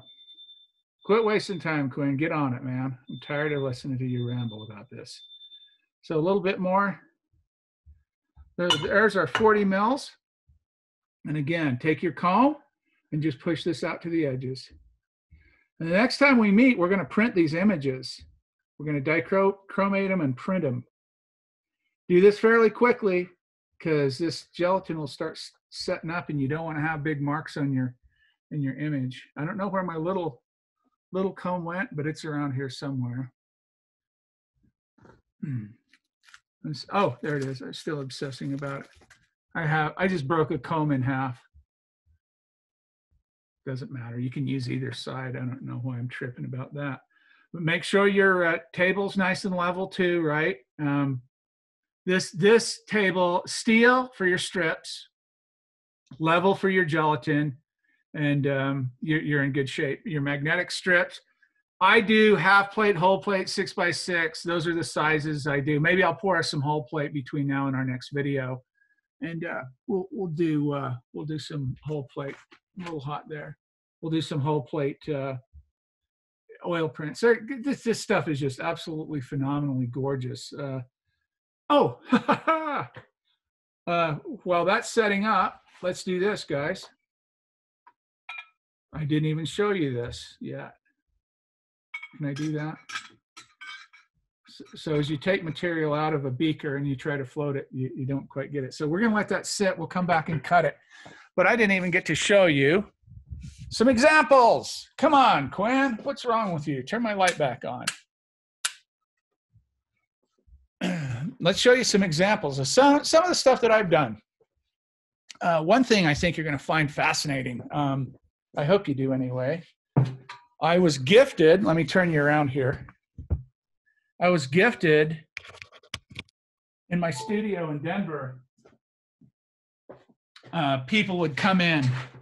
I wouldn't say often, but people would come in every once in a while, and they'd want to meet me or they want to see what I'm doing, and I appreciate that. It's great to have people interested that way. So I had a studio in downtown Denver, 20, 30, 40 minutes from here. And Denver grew and totally drove me out of there. I couldn't afford to be there any longer. So people would stop in every once in a while and want to see what I'm doing. And a guy from Kansas City came in one day. I can't remember the guy's name. And he said, "Hey, I just wanted to meet you, and I got a gift for you." And I said, "What? Oh, I met him. No, what do you mean you have a gift for me?" He says, "Oh, well, I was renovating," or I can't remember the exact story. He had some property in downtown Kansas City, and it was an old photo studio in the late 19th and early 20th century. And he said, "I want to give you a couple of negatives that I found." I said, "Really?" And I thought, "Oh, okay, let's check them out." So he gave me 2 negatives, and I'll show you the one here.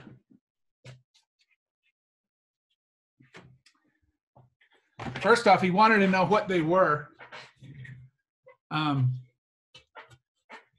Obviously, they're dry plate, right? They're 16 by 20 or 40 by 50 centimeters. They're dry plate, and they've also been touched up. You see Grandma's face there? Lead pencil, take all the wrinkles out. So there they are. I got 2 of them, Grandma and Grandpa, one of each. They're amazing. They're amazing negatives. They really are. Super dense. Grandma's face right here, I think, if I remember correctly, was about, I want to say somewhere in the density range of 195, 198, just barely under 2 on Dmax on the densitometer. I'm going to set Grandma down here. So I thought, wow, wouldn't it be fun to print it? So I printed Grandpa on collodion chloride, and then I printed Grandma as an oil print. That's an oil print using just straight black lithographic ink. And if you could see this in person, it's a lot warmer than what I'm seeing it on screen here. I don't know, maybe if I shine that light, that 5600 light, it's a little bit warmer there. But there's Grandma as an oil print. This is 30 centimeters square, somewhere in there, 12 by 12. So the takeaway is we need an incredibly dense negative. You know what? That's what I wanted to get to. I've found I've been doing oil prints for about 3 years now, I think, maybe 4 years, somewhere in there. I found that my best images, can I go grab one more image and I'll give you the exact density reading on these. Sorry, I wasn't prepared. I didn't have these out, but I'll get them out now.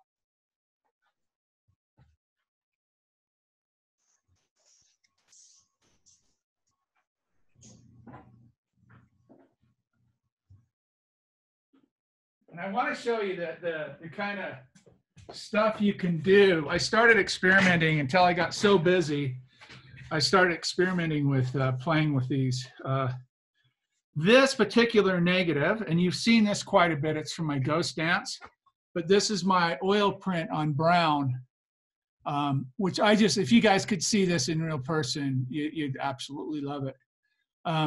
This is printed in the lithographic brown. On this particular negative, the density in the keep out, I call it keep out, massacre site, the density in the keep out is 1.9, 1.9. And that's my Dmax, and my Dmin goes all the way down to, down in this area, some of that area is 0.3, 0.4 Dmin. So Dale, your question is a great one. I find 1.65, 1.7 to just under 2, printed 10, 12 minutes for my particular negatives, make great oil prints. They make great oil prints. I started exploring just a little bit with, well, this is gelatin. You can melt this stuff. Can I melt it after I inked it? And look at what I've done with this one. I just love this stuff. I love it.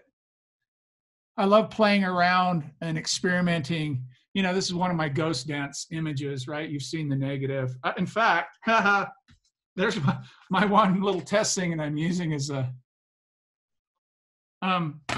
so man, what I'm trying to say is there's a lot of latitude here, and that's only using, you've only seen 2 of the inks. My favorite is the brown because it's more of a mimics more of the traditional. I like the warmer colors, and I like the ambrotypes, the warm colors. I like all that. If you want to do straight traditional, use the lithographic black. That high contrast, that looks like a silver gelatin print. It's just wonderful. I usually use a little both. Yeah, go ahead. In practical terms, the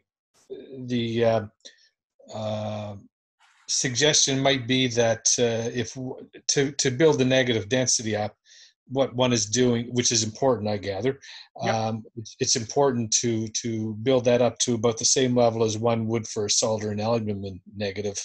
There you go. That's a great analogy. Yes, if they'll print both ways. So there's no learning curve then in that respect to anyone's printing the salt print negative. Yeah, and if you're good at, this is the caveat I'll put there. If you have a negative that prints well on salt or albumin, you're probably going to do real well with the oil print. Here's the caveat. If you're good at inking, and you're going to see this in our next video, if you're good at inking, which I'm not that great at inking, I mean, I can do okay. I mean, that's my claim to fame there. If you're good at inking, you can, this process can go down to 1-3 in the Dmax. I mean, if you're good at inking, let's talk about what does that mean for you guys that don't understand what Dale is referencing. It's just vernacular we're using for the maximum density in a negative, where the silver is the thickest, where it lets the least amount of light through. That's your maximum density there. So we're giving numbers on a densitometer. I got a densitometer over here. I just press down on a negative and I see where the Dmax is. And then you can go to the D minimum. Where's your minimum? Where it's void, it might be 0.1, 0.04, whatever it might be, clear glass, whatever.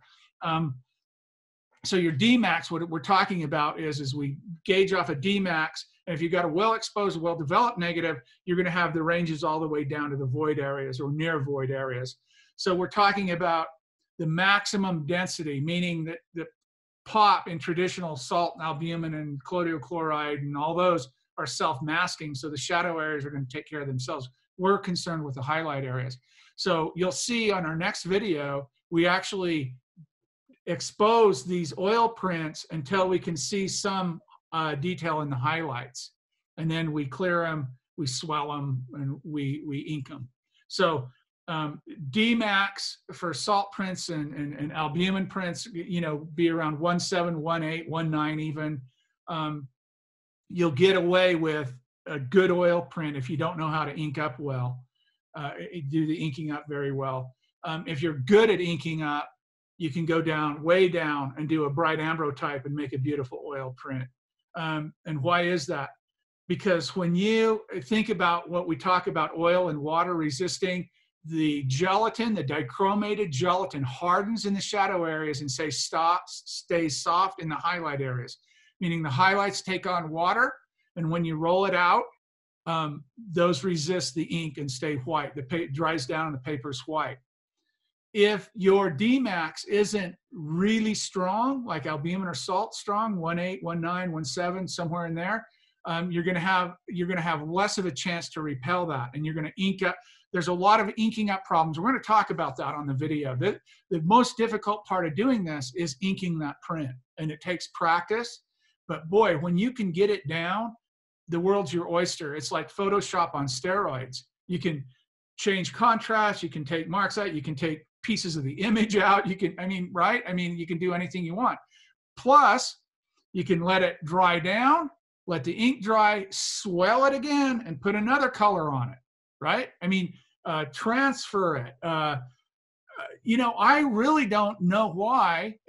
Search for Rawlins oil prints. Search for getting information on this particular technique. You're going to be amazed. Not a lot out there. Very, very, very little. And I don't know why this has not, especially in the wet clothing community, really taken a hold. Salt and albumin and all those traditional stuff, everyone kind of does those. And those are silver chloride prints, right? They're not pigment prints like carbon and oil like we're talking about here. This is not a photograph. This is a print. And it has no silver nitrate in it. It has complete archivability. There's no, ink's not going away. Once that stuff is dried, this isn't going anywhere. This is not going anywhere. And I don't think Grandma could have ever envisioned herself as an oil print from that great big negative you can imagine, right? Let's go cut this print, the magnetic strips off of this gelatinized paper over here. Looks good. I didn't bring my bucket over to do this, so I'm going to sit you right down on the table. There we go. Remember the opposite side, not the cutting side. We're not trying to cut the paper. We're just trying to remove the gelatin from the edge there. Remove the gelatin from the edge there. Boom, boom, boom. Just like that. And then, like I said, I just kind of turn these up, pull them off. I'll just lay them upside down here for a second. Turn them up. Hold the paper down if you need to. Turn them up. Wow, that's really super clean on the bottom. See how thick that is. That just gives you an idea. That's what you're looking for. So let's go hang this up. We'll come back and answer any questions you might have. So that's our Hahnemühle. We have one Platino and one Hahnemühle. I'm probably going to cut a little bit of paper off the bottom of this. I don't know, because I'll obviously do a square image on this. Set you down over here, and I'm going to hang this up over with our other one here. I got some gelatinized paper here. Hang you up over here. Boom. Boom. I got some weights here. Keep it from curling so much. There we go. Now I can turn the fan on that if I want. I can, I'm not going to because these are just going to hang overnight. There's our Platino. Here's our Hahnemühle we just did. Perfect, just like that. That's it. I'm not going to do this other sheet. Just let that dry out. It's got an ink spot on it. Put my stuff away here, and then I'll go out and we'll sit down. We'll answer any questions you might have. Let me turn on my red so I can get out of here. Trying to keep my darkroom somewhat tidy, but man, it's difficult. Difficult when you got so much stuff going on. Let me turn off this light over here on my oil table. I do carbon and oil. Not so much carbon anymore. I love oil. Oil and colloidal chloride. That's my jam. That's what I love. I love doing those. So I've given a few gifts out on oil prints. They take a long time, but God, they're so personalized, right? They're so like, you get to, it's just not a print and you're done, even with toning and everything. It's just super personalized. Any questions? That is where we're at. Let me just do this because I spent some time on making this so he knew. So there's our paper. And we did a piece of each. So preparing the paper. So you see here, I soaked it in cool or tepid water, warm or cool, it doesn't matter. So your paper won't curl. We prepared our gelatin, we heated it up, prepared our pouring area, made sure our table was level and all that good stuff, that kind of thing. And now we went back to the clean, level table. We laid our magnetic strips, so this should make more sense to you now. Laid our magnetic strips down, poured the warm gelatin in the center, and then used the comb to move it all. And I say connected. I just moved that gelatin so it just buttered up against those magnetic strips. Waited for a few minutes, used the opposite edge of the razor, and cleaned it off. And then next time when we meet, we're going to sensitize the paper, and we'll go through all of these, and we'll talk about how to process the paper and ink it up and all that. Let me go back here to exposure here real quick. We didn't get to talk too much about the exposure. The negative, here we go. These are my thoughts that I kind of wrote down. So I say here, starting in the 1.6 to the 1.8 D max, and they work very well for the wet collodion negatives. If you have a good dense negative, you're starting out with oil prints, you're gonna do very well with it. If we have a nice day the next time we meet, I'll print it out in the shade over here in the window well. We've got north light coming here. I think I printed one out the other day. I think it was 12 or 13 minutes. And if not, we'll go to the Ryonet and we'll print out and I can show you what they look like before you clear them. Then we'll swell it and we'll go through all that. So that is all that I had, which is quite a bit, right? I mean, that's a lot to. Quinn, can I just step you back to that printing process, if you don't mind? Please. You said, if I read that correctly when it went up, you print out until you start to see highlights? Yes, until I start to see details in the highlight areas. So with the D max that you're working with, that would suggest you just allow the blacks to block up. Yes, exactly. Okay. And that's what you're doing, right? Exactly right. What you're doing is you're allowing basically that dichromated gelatin to completely harden. You want that to lay flat. Anything in the shadow areas that you raise up, if it's not true tonal area, you're going to ink up and it's going to repel ink, right? And if you think in that degree, if it's just flat, hard gelatin, you're going to soak up all that ink. If it's raised a little bit, you're going to repel a little bit of it. The more it's raised, the more it's going to repel. So what you do is you lose contrast if you don't do that. And it's partly the technique in inking up. You're going to see this. We're going to flub up a couple. I'm going to show you some of the common mistakes that I've found on inking. You can control contrast even with the speed and the pressure you roll it out. You can take your step wedge and clear the highlight areas. You can add, you can take away, you can take erasers and like I said, I'm surprised people haven't wanted to do more. I've only done one workshop on this process in my whole time of doing this. And people want to do carbon, they want to do albumin, they want to do all kinds of other processes, but the oil print, and I don't know why, but my two favorites that I've done. I even look at the D-Max are very similar in these, and you can see but I found if you have a dense negative, and if you don't, make one just to try this. Gelatin is inexpensive. Water, yeah, you heat your water up. Potassium dichromate's not that much. Very dangerous. We're going to talk about that on the next session when we go to sensitize the paper we just poured gelatinized paper. And again, back to Dale's point, keep this in mind. There is nothing in that gelatin that we just poured on that paper other than 40 gram, 8%. So I made a half a batch. I did 500 mils of distilled water, 40 grams of gelatin, and then I added about 10, 12, 15 mils of grain alcohol at the end after it was melted. And that's just because I'm shaking it and mixing it to get those micro bubbles out of there. That alcohol will just break that out. And if you pour your little cup to pour your paper and you have bubbles in there, just take your little spritzer of alcohol. That'll just pop the bubbles right away. And it won't hurt anything. That evaporates out. There's a little bit of distilled water. It doesn't hurt anything. All of that goes away in the end.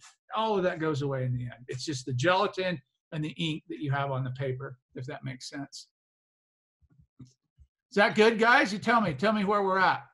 Quinn, how long are you keeping these this 8% gelatin, and are you using anything to keep any of the nasty stuff out, like thymol? Yes, exactly. Yes, I have a jar of thymol in there. You know, to be honest, that's a great question, John. I appreciate that. The thymol, and what he's referring to is, I just made that batch of gelatin yesterday, right? So I have, in this cool weather, I'm going to say 2 months to use that up. 500 mils, I'll usually just sit down, I'll make up as much. You'll be surprised how fast it goes, actually. These are small little prints we're doing in this workshop.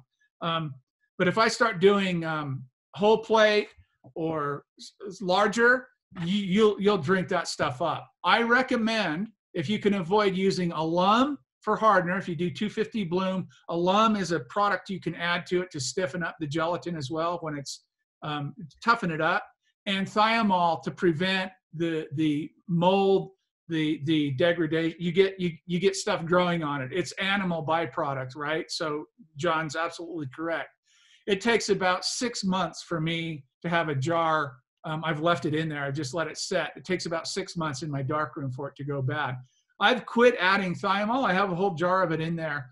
I like to mix it up and use it. I'll mix the quantity that I want. Usually I'll know, because you pour paper, that gelatinized paper, you can stack it up, flatten it out, and use it over the years. If you can sit down and have the patience to pour it and do all that, use all of that stuff up.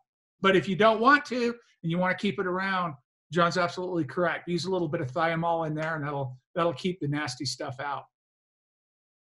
What else did you say here? Let's see. Sorry, I haven't been paying attention to the chat. So what you just suggested, if I heard this correctly here, Quinn, if I can jump in, is the gelatinized paper has no shelf life? Correct. That is correct. Okay. That's like keeping a jar of photo bloom on your shelf. It'll go forever. It's dry, no problem. Once you introduce water and then heat, bacteria, you'll start, like John says, you'll start growing. You'll have a science chemistry class there after a while. But it's not really that bad. It takes quite a while, especially in a cool, dark area where you probably should have all your chemistry anyway. But if you don't, you live in a hot, humid area and you can't put some thiamol in there. That's not a problem. And I'll address that next time. Actually, I think I did, for a liter, I'll do a gram of alum for hardener. And I do that in carbon prints. I actually use alum in carbon prints more than oil prints. And it wasn't much thiamol that I used to do that 3 years ago when I started. I put thiamol in it, but I don't anymore. But you can. What do we have in the chat? John asked again, or John asked, have you tried vellum? I have not tried vellum. That would be interesting to do, though. You guys should experiment with this, because after you buy your gelatin, and I like the Photo Bloom 250 for the strength and the cleanliness. You can use store-bought gelatin, just unflavored gelatin. Try it. You got water, ink, and gelatin, and some paper. Play around. You'll be surprised. Sean, are you still in here, buddy? No, we haven't missed Q&A. You can come in here. I told you we're going to do one at the end. So, Ugo, or isopropyl alcohol for the bubbles in gelatin. Yes, isopropyl alcohol is fine too. I just don't like adding anything extra into my mixtures. So, when you master dichromates, gum bichromate becomes an easy new path. Yeah. Yep. Any of the pigment prints. Pigment printing is so different from chloride printing, silver chloride printing. The results, the pictorialists used it. Like I said earlier, as I get older, I'm going more into that kind of soft mode, and the straight photographs don't do much for me anymore. Maybe I've seen too many of them, but nothing wrong with a beautiful, sharp, gorgeous image. That's great too. But the soft pictorial nature of these are just, and to be able to do stuff like melt gelatin, melt the image, put it under a press and gloss it up. And I mean, there's so many things you can do. Sean, you want to jump in here and show us your problems? Yes, I did. You hear me? Yeah, do you have a video? Yeah, let me just sort it out. Yeah, sort it out, and I'll put you on the, Sean wants to talk about his problems. Linda shared some of hers earlier. There you go. There's a weird background on there, but. Hey, don't worry about it. We're going to spotlight you there. Show us what you got going, brother. I think I've got a virtual setting on my background. Can you see this? Yeah, get some transmitted light on it. You get some shine through light. Oh, it's a tintype though. No, it's a clear plate. Clear. Okay, yeah. Do you have a background, just like a white background you could lay it against? Piece of paper or something? I have a black background. Just yeah, maybe a white background would be better to be. Okay, there you go. Okay, is that the image that we put up that you sent me? That is just a test plate, so it's meant to be clear. Okay, so tell us, let's recap this, Sean. What you've done in your darkroom, you poured a plate, you sensitized it, yeah. And then you said you put it in your plate holder for a few seconds or something, and then, yeah, there you go. Hold it up against your left side over there, up against the white. There you go, yeah. Yeah, so there's nothing quite, there's just kind of a gob. It looks like a partial light leak on one side. So tell us where you're at. Recap. And this was a developed plate where it's going to be an image. There you go. Yeah. So I started making plates in my first session. I'm a bit of a novice.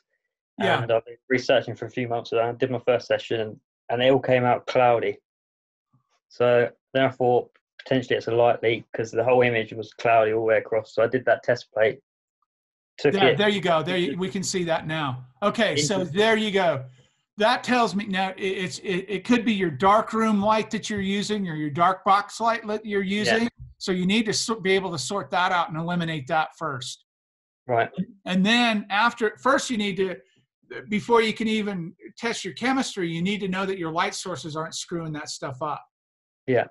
So it's really difficult to do this, but what you need to do is you need to actually pull your plate in the dark and run developer over it and count off 15 seconds, turn your light on, turn your water on, arrest that development, and then fix it out through. Because if you can't do that, you won't know where your light's at. Yeah, because I'm using a head torch at the moment with 3 layers of ruby lith. And I thought that might be enough, but I don't know if the LED shining through is still too bright. That might be fogging. It could be. Yeah, that ruby lith. Here's the thing with ruby lith. I put that on the back. I had a van from a 1996 Dodge van. And on the back of it, I put 2 sheets of ruby lith over it. And I pull it up like that, and I'd have the dark cloth hanging down. And where that light came through the ruby lith would fog every single plate I had. So depending on the strength of the UV and the strength of the ruby lith, and they don't make it necessarily for these processes, right? So you have to kind of test that. If you can do, another thing you can do, which I don't really recommend, but if you could get a low watt torch or flashlight that you could put in the corner to just barely see, just so you can process and know that your chemistry's okay. Then if your chemistry's okay, then you know your light source is going to be the next issue you tackle. Then the next source will be your dark box or your plate holder. Could even the smallest pinhole of light cause that much fogging, or is that something excessive? No, that's something glaring. If that dark strip, if what I'm seeing right now is a flare, that looks like a band of light or a strip of chemistry, and I don't think it's your chemistry because it's almost too even. Yeah, because the only strong light coming through is my head torch, so that's my number one. John says, Sean, do you have anything with native red LEDs, meaning that avoid the ruby lith? Do you have anything native with red LED? No, but I can probably buy something with it. Yeah, I don't know what they have. I can't remember the big box stores in the UK, but here in America, at like a Home Depot or a Lowe's store, they have the little curly red lights. Yeah. And they also have the red bicycle torch headlamps that are actually red. Those are both good. I'll have a look online because all the shops over here at the moment are shut. Well, there you go. Yeah. Welcome to coronavirus land, right? Yeah. I mean, yeah. Thanks. So I'll try it at the weekend with the developer and without taking out the dark box. Do that and check back with us because we'll get you sorted out. This is a process. Like Linda came on a little while ago and she showed us what she did and her process, and we were talking about very fresh collodion with an old silver bath or a collodion that hasn't had a time to ripen. And what I talked about is the colors here of your collodion, what color you want it. Color is important in collodion, guys. It really is important because that gives you both your exposure and your tonal range at proper values. I'm not saying you can't use light green collodion. I mean, you can, but you're going to have to adjust accordingly. So you wouldn't say that's a silver bath issue, because I've had some people say there might be a problem with the silver bath or it's overdeveloped. It could be overdevelopment for sure. A silver bath problem would be more universal. meaning, if you had a pH problem, you wouldn't have that kind of contrast, even the contrast that you have in it. My biggest concern is your other chemistry coming through, and you will know the minute you run a clear glass plate without any problematic light or potential light sources that could be problematic. You'll know if it's your chemistry or not, and that'll be your silver, your develop, everything. Just stay at that 15 seconds, no matter. You're not exposing it anyway, so it doesn't really matter what you're trying to do. And even if it's a little mucky on the edges and the technique's a little poor, it doesn't matter. What you want is the majority of that glass to be somewhat clear, at least somewhat clear. Not like that. There's something chemical or light hitting that plate during this process. So check that out and then come back to us. We're gonna be back here Saturday. We'll be back Saturday for Quinn. Oil print. Yes. Jan here. Yes, Jan. I think about salt print, and if you have a little dense negative, and you got a little soft or dull print out. Yeah. Can you then take more silver, stronger silver? What you'll want to do on a salt print is same with albumin. You'll want to match your salt content in your sizing solution with the type of the amount of silver you're using in your sensitization bath. So in other words, if you're using 15 grams of ammonium chloride in your salt bath, use a 15% silver to sensitize that paper. The other thing you can do, if you're getting very flat salt prints, is you might want to consider adding a little bit of dichromate to the sizing solution. That's another way to control contrast. Oh, yeah, there you go. Yep. It's a difficult light here. Hey, but that printed well, it looks like. Yeah, this is, I think it's okay. Yeah, that printed well, Jan. It doesn't look like it's toned, though. It's just fixed. It's very sharp and everything. You see at the Facebook, I took earlier this week, but sometimes I feel it's a little too soft. I like soft dreaming yellow pictures, yellow brown, but sometimes I want some more contrast. Yeah. To get the details. You know what you'd love, Jan, is you'd either love an albumin print or a colloidal chloride print. Both of those. See, salt prints tend to go down into the paper a little bit, right? Even your sizing and your silver, it tends to go down in a little bit and soften things up a little bit. That's why you like to wax them, right? This will look like floating out in the paper. Yes, exactly. It does. Not be so sharp. Yeah. So if you take the albumin and you take the egg white, or you take the collodion chloride and you take the collodion, those two binders come up off the paper, raise it up off the paper, sharp. Yeah. Yeah. Can I jump in, Quinn? Please. Yeah, Jan, I'm just curious, how do you, when you're printing out your salt prints, are you printing them in direct sunlight or overcast light? I use a softbox with 4 CFL bulbs. Understand. It's each 105 watt. It's around 500 watt if you change it to normal. That's quite a wide exposure. Yeah, I think, Jan, if you take your salt print in the frame, just as you would normally do in front of your lights, take them outside and print them in open shade or open shadow. It will probably take a little bit less time to print than you're used to, and it will also increase the contrast that you're looking for. Definitely will. I use around 8 minutes. That's my and 8 minutes is okay for me. And I have a spotlight, UV spot. Sometimes I use that, and that's pop up. But here in Norway, I live. Here is snow, windy, raining every day. I don't. I'm in Canada, so I can relate. I cannot go out. There is no light. But when you're actually light, I get wet all over. actually, you can nice thing about printing out the printing out process is you can stick the printing frame outside in the middle of winter, and it will still print for you. In fact, in wintertime, if you have lots of snow down, that sun reflecting off the slow will increase your ultraviolet light. So I think if you tried that, you might be surprised. Anyway, I'll back off now, Quinn. Thank you. I will try that. So because some of the picture I want soft. It's about the mood in some of the pictures. Other picture I want sharp. So that's different. Shade. Oh, sharp. I'm sorry.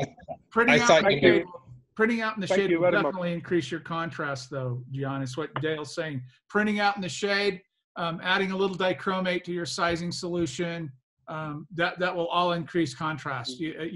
But again, people can testify to this that do a lot of salt prints here. Salt prints are going to be softer. They're just going to be softer because of the paper you're using. Thank you, good stuff. both of you. Yeah, good stuff. No, thanks for sharing. All right, guys, it's 12:16. Let's call that a wrap, and I'll upload this video to YouTube. It'll take a few hours, but I'll get this up. That way you can refer back to it for some notes. And next time we meet, what we're going to do, if you want to, well, I'm going to do, if you want to join us, you can, is I'm going to sensitize. We're going to talk about dichromates and sensitizing those gelatinized papers that we poured today. I've got two of them, a Hanamiel and a Platino. We're going to go in the dark room. We're going to sensitize those, hang them up to dry, have a little Q&A while those are drying, put some negatives down, print some out, clear the prints, and go for the next session. The next session will swell those. This is the third video. We'll swell those prints that we exposed and cleared, and we will start inking those up on the third video. So you'll be able to see the whole process of oil printing, and you will absolutely fall in love with it. Thanks, guys, everybody. Thank you so much. I appreciate everyone jumping in. And yeah, Peter, good to see you, brother. Thank you. Thank you, everybody. I appreciate the support. Hang in there. Don't let anybody rent space in your head about all these terrible things happening in the world. Let's stay safe. And join me Saturday, and we'll print out some oil prints and get them ready for inking up. Thank you. Have a wonderful rest of your day, wonderful rest of your week. We'll see you next time. Ciao.